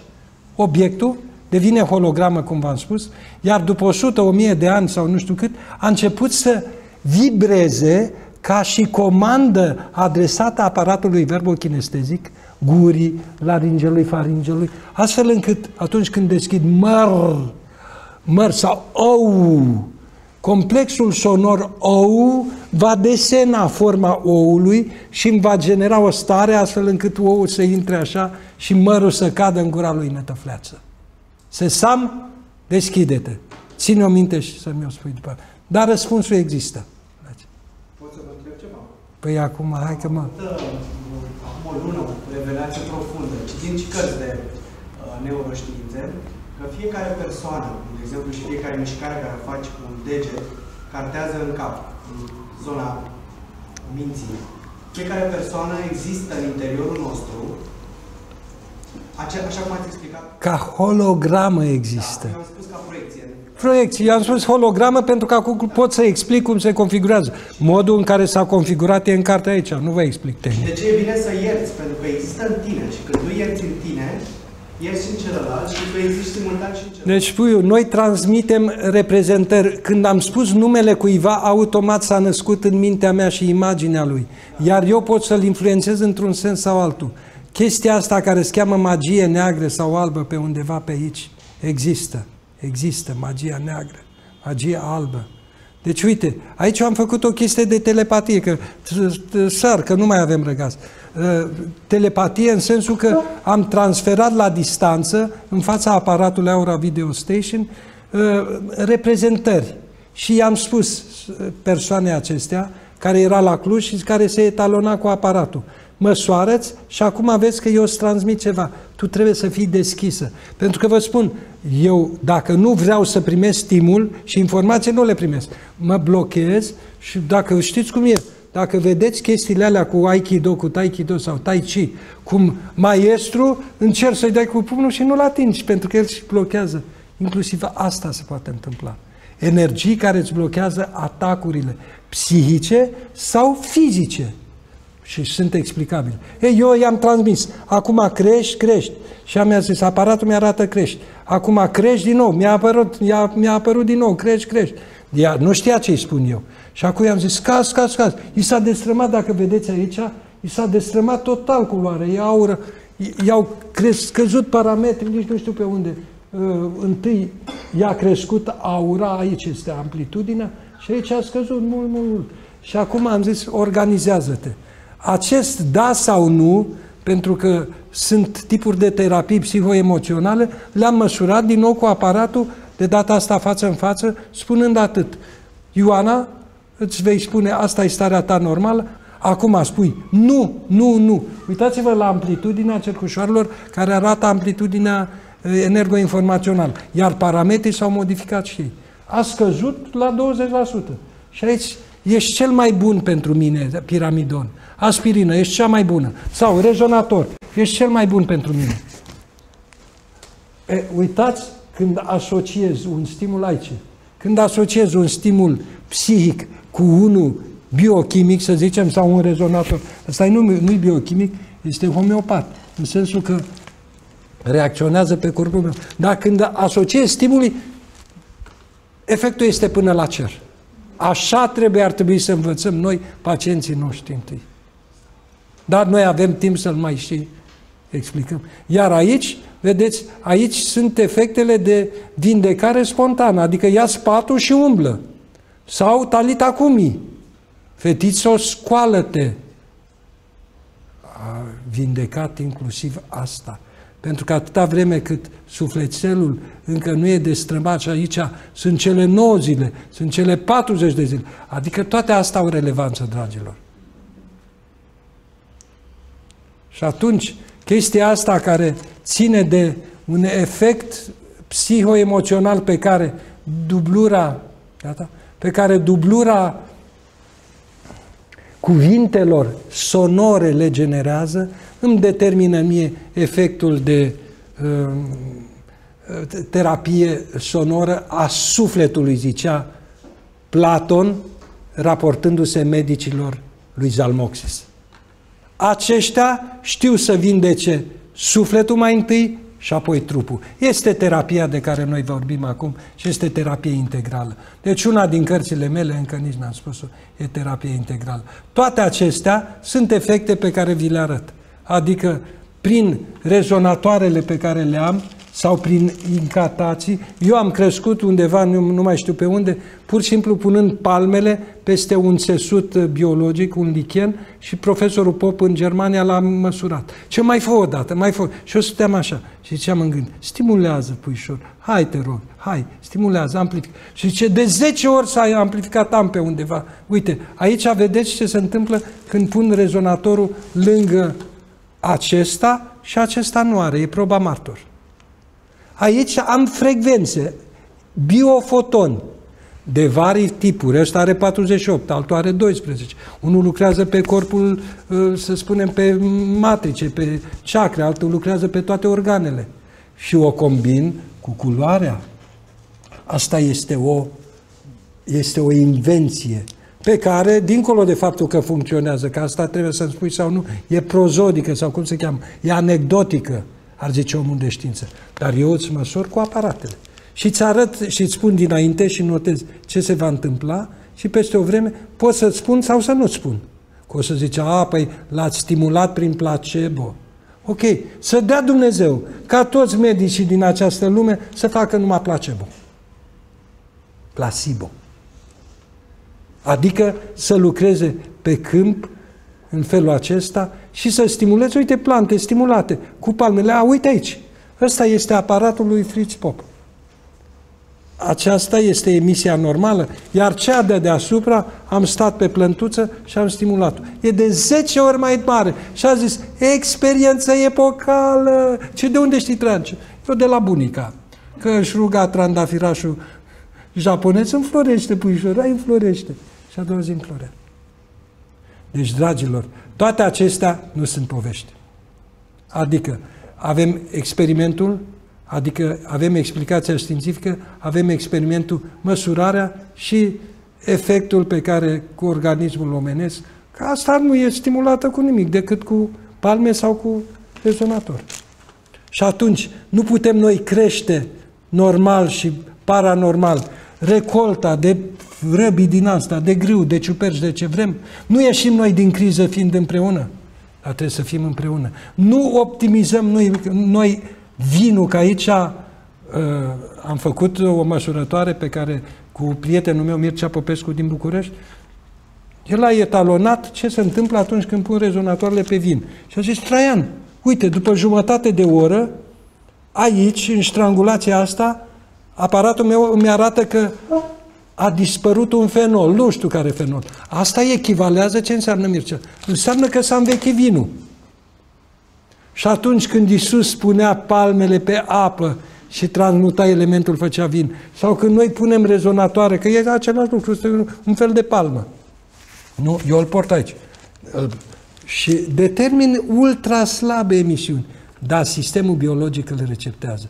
Apa se modifică, uite ce frecvență are și uite ce fac cu asta. Deci astea sunt jucărele. Să știți că orice stimul face lucrul ăsta. Și atunci am un principiu care zice că băbuța asta care descântă, întâi imită, apoi stimulează prin persoasiune, apoi prin efectele naturale, pentru că ea aici pune și ulei de nu știu care, îl înțeapă și cu acu țigănesc, adică îi face acupunctură, îl și trage, îi face presopunctură și îi descântă și chestiunea în care carate, conopate, descântec de șarpe, dar omul Gheorghiță zice, băi, baba asta l-a vindecat și pe Vasile și pe Mitică și pe nu știu ce, sigur și pe mine mă vindecă. Deci efectul mental, holograma cerebrală a gândului pozitiv lucrează așa. Pozitiv, pozitiv, pozitiv, ați văzut ce s-a întâmplat după 5 minute? Iar el balează pe întreg organismul, iar holograma asta care balează în stânga și în dreapta, îmi atinge prin rezonanță homeopată. Am o carte despre exogenos homeopatic. Deci, numai prin frecvență îmi acționează și îmi declanșează stimulii la nivel de mitocondrii, la nivel de ADN, dar numai acolo unde frecvența respectivă anihilează o travă de șarpe. În organismul nostru avem toate substanțele biochimice în cantități infinitesimale, dar operează homeopat. Frecvențe. Iar dacă am transferat frecvența cu acesta pe care eu îl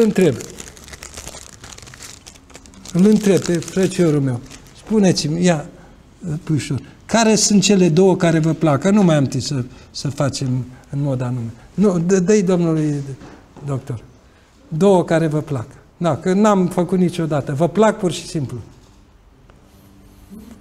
Și atunci, dragilor, la nivel de organism, și cu asta ar trebui să se încheie povestea teoriei, la nivel de organism se întâmplă ce va povesti Florian cu, eu spun, embriogeneză. Adică oușorul ăsta începe să crească și se dezvoltă două puncte din nou care sunt așa și care au la început aceeași frecvență. Prin embriogeneză unul ajunge în talpă și altul ajunge aici în parietal, în creier. Și eu când apăs în talpă, păi stimulul de acolo, adică prin presiune sau acupunctură sau orice altceva, generez un fluid electromagnetic, adică electronii și fotonii, care se duc unde? Numai aici unde are frecvență similară. Asta se cheamă iubire, asta se cheamă biorezonanță, asta se cheamă tropism, asta se cheamă cum vreți. Și aici îmi echilibrează prin stimul energoinformațional, îmi stimulează zona de compensare. Uite așa se duce. Pe meridiane, pe nu știu ce și nu știu cum. Iar aici, ca să închei secvența, este așa. Sănătate înseamnă putința de a genera lumină.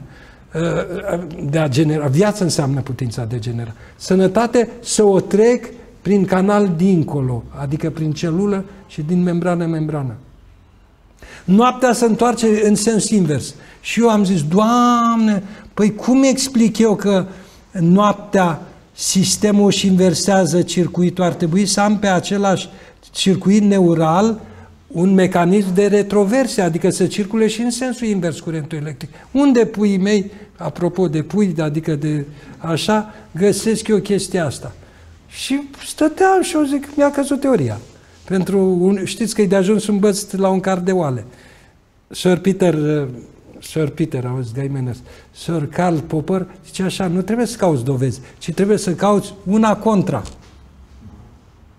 Dacă n-ai contra, atunci ești tare. Bun. Și eu stăteam și mă uitam, Doamne, ce mă fac? Unde găsesc eu chestia asta? Că circuitul este retrovers și așa, și așa. Și mă rotez în biblioteca mea de jur împrejur și văd o cărțoaie mare așa, Piton sau nu știu cum îl chema, Fiziologia, tradus în român. Mă duc, iau o carte mare așa albastră, o deschid, pagina 627 și scrie Johnson în 1994 împreună așa a demonstrat că circuitul membranal se întâmplă și pe la un pol apical și pe la celălalt, schimbându-se sensul. Și gata. Și am zis, nu pot să cred. Dragilor, așa vine. Când e să vină și cei de la butonașe au cartea voastră în față, să știți, nu vă uimiți că se întâmplă. Se cheamă sincronicități acestea. Și ele sunt. Căutați în viața voastră, nu că vorbești de lup și lupul la ușă, ci multe altele mai importante. Boala înseamnă non-transparența și pierderea memoriei și așa mai departe. Iar sănătatea, terapia prin lumină, să retransparentezi prin cele 4 mecanisme BEMF, biochimic, electric, așa încât medici alopați și medici terapeuți împreună. Asta e noua medicină integrativă. Iar aici vă arăt cum funcționa pe vremuri, că m-ai întrebat. Cum funcționa, de unde știau ăștia că trebuie să faci așa sau așa. Dintr-o practică dobândită cine știe cum, sau dintr-o inițiere. Că eu nu pot să spun dacă ei n-au avut din Sirius. Păi de unde știu dogonii din Sudan că ea din Sirius sărbătoresc mișcarea de revoluție a planetei lor cu atâta ciclu, că au 2 sateliți, că abia acum 20 de ani s-a descoperit asta și ăștia făceau de acum 150 de ani. De unde? Din intuiție? Mă lași. Și așa încât răspunsul la tine, neîndoielnic, cineva cândva le-au arătat. Că au fost atlanți, că cei de dinăuntru, intraterestri, extraterestri, nici n-are importanță. Eu am scris în cărcica asta toate ipotezele. Le-am scris, am suflat în biserică, noroc că nu s-au uitat toți, că ziceau, bă, tu umbli cu extraterestri, Stănciulescu. Dar bună cartea asta, bună, e grea. Premiul Academic. Și aici, uitați-vă, deci, vă întreb, cum este bine, știind că dacă faci la dreapta, și asta e regula șurubului din fizică, dacă faci la dreapta, stimulezi, dacă faci la stânga, inhibi. Cum este bine? Să-l stimulezi sau să-l inhibi pe om? Depinde ce stare are. Bravo, puiu! Păi dacă el e hipertensiv, nu o să-l stimulezi. Deci dacă el are, Doamne ferește, vreun țesut neoplazic, pe ăla trebuie să-l inhibi întâi. Și atunci fac așa, fac la stânga, fac la stânga. Atunci... Deci la dreapta sau la stânga. Deci poți să fac cu ambele mâini. Exact, și faci la dreapta, așa. Deci tu faci, pentru că tu energizezi. Tu transmiți, tu ești, deci tu, făcând mișcarea asta, generezi. Acum, dacă vrei, faci la stânga. Dar problema ta este ca și problema zebrei și merg mai departe. Ce zebra are dungi albe pe fond negru sau dungi negre pe fond alb? Da. Corect? Bun. Deci, așa. Iar aici, uitați că am făcut, ăsta stimulează și ăsta inhibă. Și asta stimulează. Deci crește amplitudinea. Deci depinde, dragilor, cum e, domnule doctor? Nu sunt pacienți, nu sunt boli, ci pacienți. Iată principiul. Aici, transmiterea de la distanță. Uite cum funcționează rezonatorul acela. Deci, el e în stânga, acolo unde am scris stimul, remediu. Și l-am pus, îl port aici, la gătișor. L-am pus și el începe să emită stimule, adică emite luminiscență. Cine o receptează? Celula, organul, organismul. Cum o receptează? Undele sale, care sunt pe frecvențe, ăsta, să zicem, ăsta are 41 de frecvențe, altul are 12, numai ceacrele majore plus cele secundare. Interferează cu undele celulei, organului, interferează aici. Și după un stimul de o zi, 2, 9, nu știu cât, acestea încep să le repare, adică le optimizează, fiind constant, bine, bine, bine, bine, bine, bine, bine, și acelea încep să funcționeze bine. Știți cum e? E ca la, cum era pe vremuri, manivela de la mașină.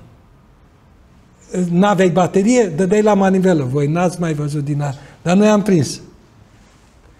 Și atunci, după o vreme, uitați aici cât e de storcită este celulița asta și membrana, după o vreme se optimizează, se reglează.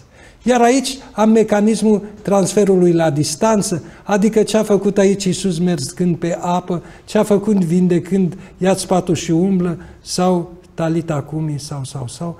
Toate acestea sunt cele deja spuse. Data viitoare o să vă arăt filmele și atunci o să spun că ceea ce se întâmplă venind de sus în jos, căderea în frecvență în corpul meu, asta înseamnă încarnarea. Dar vă mai spun ceva. Am căzut și în cuvânt. Adică am uitat limbajul lui Dumnezeu, care este limbaj al luminii vii. Asta mi-a spus Părintele Ghelase. Iar eu am dăruit, cum vă fac și vouă acum, această știință a luminii vii, biofotonica, combinată cu semiotica pe care o povestesc copilor și am zis semio-biofotonica, anul acesta la Kaunas, la Congresul Mondial, am dăruit-o zicând, pentru prima dată simbolic, vă dăruiesc. Și ea există și este românească. Pentru că din acel moment pot să explic și cuvântul lumină și efectele de conservare a corpului și cu asta o să închei pentru că vă arăt. Uite, paradoxul Valencia înseamnă că obiectul acesta, fără să-l mănânc, el mă stimulează. Tot ce fac, și aici ar trebui să fie o sumedenie de aplicații, pe care le-am povestit în cărți. Tot ce fac în calitate de arhitect, de constructor de haine, de scaune, de nu știu ce, îmi va influența prin produsele pe care le generez sau prin cuvintele pe care le rostesc mediul de viață. Astfel încât acesta să intre în rezonanță cu mine mai bine sau mai nebine, bun sau nebun. Pentru că haina asta poate să-mi facă bine, dacă mă strânge sau dacă este din plastic, îmi face rău și eu nu știu. Cu aparatele noastre putem să măsurăm dinainte ce și cum cu un produs. Asta se numește ce am numit paradox Valencia. Adică să rezolvăm de la început chestia asta, țineți-o minte. Uite, ce atitudine luăm noi în fața unui stimul și ce Burt Spelding acum 100 de ani. Nici o putere nu le dau. Adică de ce să fac eu ce a făcut Florian? De ce să mă lupt eu cu ei? Nu le dau nicio putere. M-am ridicat deasupra, le-am retras energia pe care, dacă mă enervam, dacă intram în conflict, a fost 2 minute. Aceia nu au putut și a zis, da, atât a fost ce aveam de spus. Și în situația asta, cu energia pe care am rezervat-o, necheltuind-o, putem să facem încă 100 de conferințe. Așa încât, dragilor, această românească poveste a luminii vii, uite, cu aritioara am scris asta, aici sunt aplicațiile noastre, în care v-am arătat altă dată. Un generator de, ăsta face 2 volți, dar are 40 de centimetri. Dacă o fac de 8 metri, generez 24 și atunci nu las să vi-l povestesc, poziți pe ăsta. Că acolo, așa. Că l-am...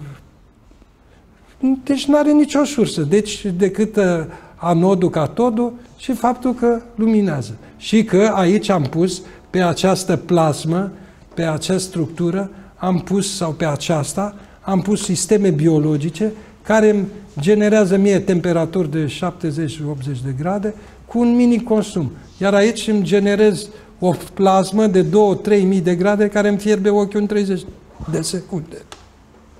Și am conservat energie. Astea sunt aplicații. Iar aici, și cu asta chiar voi încheia, vă arăt principiile pe care le-am folosit, arătând că sunt 5 elemente care mă influențează. Materialul, și uitați, 5 mănuși diferite, ce efecte diferite, aceeași persoană. De fapt, era și aceeași mână. Aceeași persoană a îmbrăcat în 4 zile diferite, 4 haine de aceeași structură, culori diferite. Mi se influențează tacit după 12 ore frecvența. Asta e bun pentru inimă, asta e pentru tiroidă, pentru paratiroidă, etc., etc. Aici am arătat cum formele și cine se tatuează și nu știe ce face, vai de sufletelul lui. Și ăștia sunt medici care au arătat cum desenând pe corp îți crește temperatura plasmei, temperatura corpului, viteza de circulație, etc. Astea sunt volumele. Am arătat și cum cu diferențele de volum între una și alta. Iar astea sunt jucăriile, ce por la gât, cercei și așa mai departe și mă influențează. La care dacă mai adaug rețeaua Hartmann, structura soarelui și structura îngerașilor, păi am tot ce-mi trebuie ca să explic asta. Și am explicat haine, uite-le aici, aritioara l-a desenat și am primit brevete. Aici am explicat rezonatoarele. Ce ați ales, domnule doctor? Care sunt culorile pe care le-ați ales? Deci, acum o să vă dați seama că eu nu fac decât să interpretez. Deci, în clipa în care principiul este așa, și asta se cheamă iarăși terapie complementară, prin culoare și prin formă. În clipa în care aleg forme și culori, se cheamă că organismul meu, prin principiul plăcerii, îi place pentru că are nevoie de el. Deci, ați ales controlul cerebral al sistemului endocrin și ați ales zona lombară, zona renală, zona sistemului genital, toată zona asta. Și cum se cheamă? Suprarenalele. Asta zona care ar trebui să o aveți în grijă în condițiile în care ceea ce trebuie controlat este sistemul endocrin. Aceea ați ales după, iar eu, ca să vă protejez acest lucru, pun pe o parte violetul sau indigo pe care l-a ales aici și pe cealaltă aici, a doua, frecvențele acestui stimul de 41 de piese se vor orienta predominant către zona aceasta și zona aceasta. Și după o vreme de stimul, care este, nu simțiți nimic. Poate să se întâmple însă ceea ce în homeopatie înseamnă efect de vindecare. Sau cum se cheamă? Nu efect, simptomul de vindecare. Adică poți să amplifici o zi, două, și să-ți crească simptomatica. Dar apoi se duce pentru că în homeopatie a stimula o chestiune înseamnă a lupta organismul pentru inhibarea. Exact, exact. Și nați. Și altele, pe partea teoretică, dar și pe partea practică, o să ne dezvoltăm în câteva zile de curs distinct pe care o să le organizăm. Deci ce v-am spus acum, dragilor? O să facem aplicațiile, pentru că aplicațiile înseamnă, după ce v-am spus teoria, că asta mi s-a cerut, dar v-am spus-o de sus în jos și am lăsat câteva aplicații ca să vedeți că există. Pentru toți cei care n-au fost până acum. Iar ceilorlalți le-am nuanțat, că n-am putut explica atât de detaliat ce și cum cu teoria. Și ați văzut, câmpurile noastre sunt cele care poartă informație. Deci, dragilor, toate acestea sunt dualități, o să le povestesc în cartea care urmează, în care secvența substanțială energetică pe care medicina alopată o privilegiază prin excelență, va fi dublată de aceea pe câmp, prin care toate celelalte tipuri de remediere funcționau de la cuvânt până la stările mentale, astfel încât, pentru întâia oară, cunoașterea umană să devină integrativă. Iar aici abia, și asta o să o facem data viitoare, ce a făcut Florian Colceag, eu o să vă arăt data viitoare hexagonul meu, în care acolo intuitiv pun cine, cui, ce, cum, e o situație de terapie. În interior se află hexagoane de altă natură și alte natură. Și atunci am un hexagon mare, care e un hexagon al situației de comunicare, la intersecția cărora se găsesc varii alte situații de soluționare a problemei. Că e boală, că este împrejurare de nu știu care, nu contează. Cert e că avem soluție matematică. Și aici suntem împreună.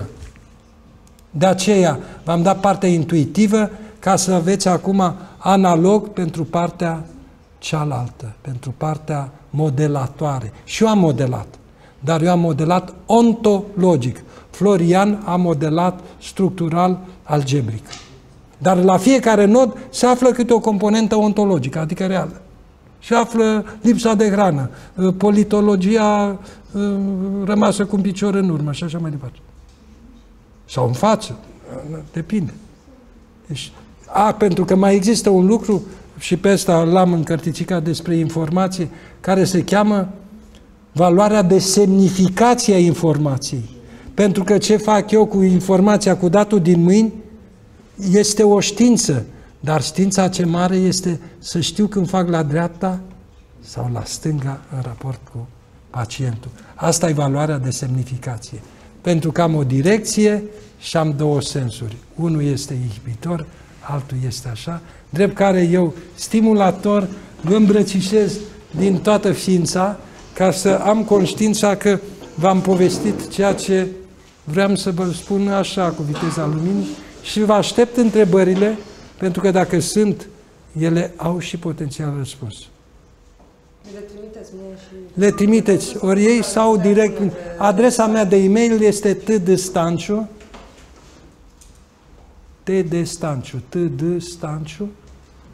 @yahoo.com.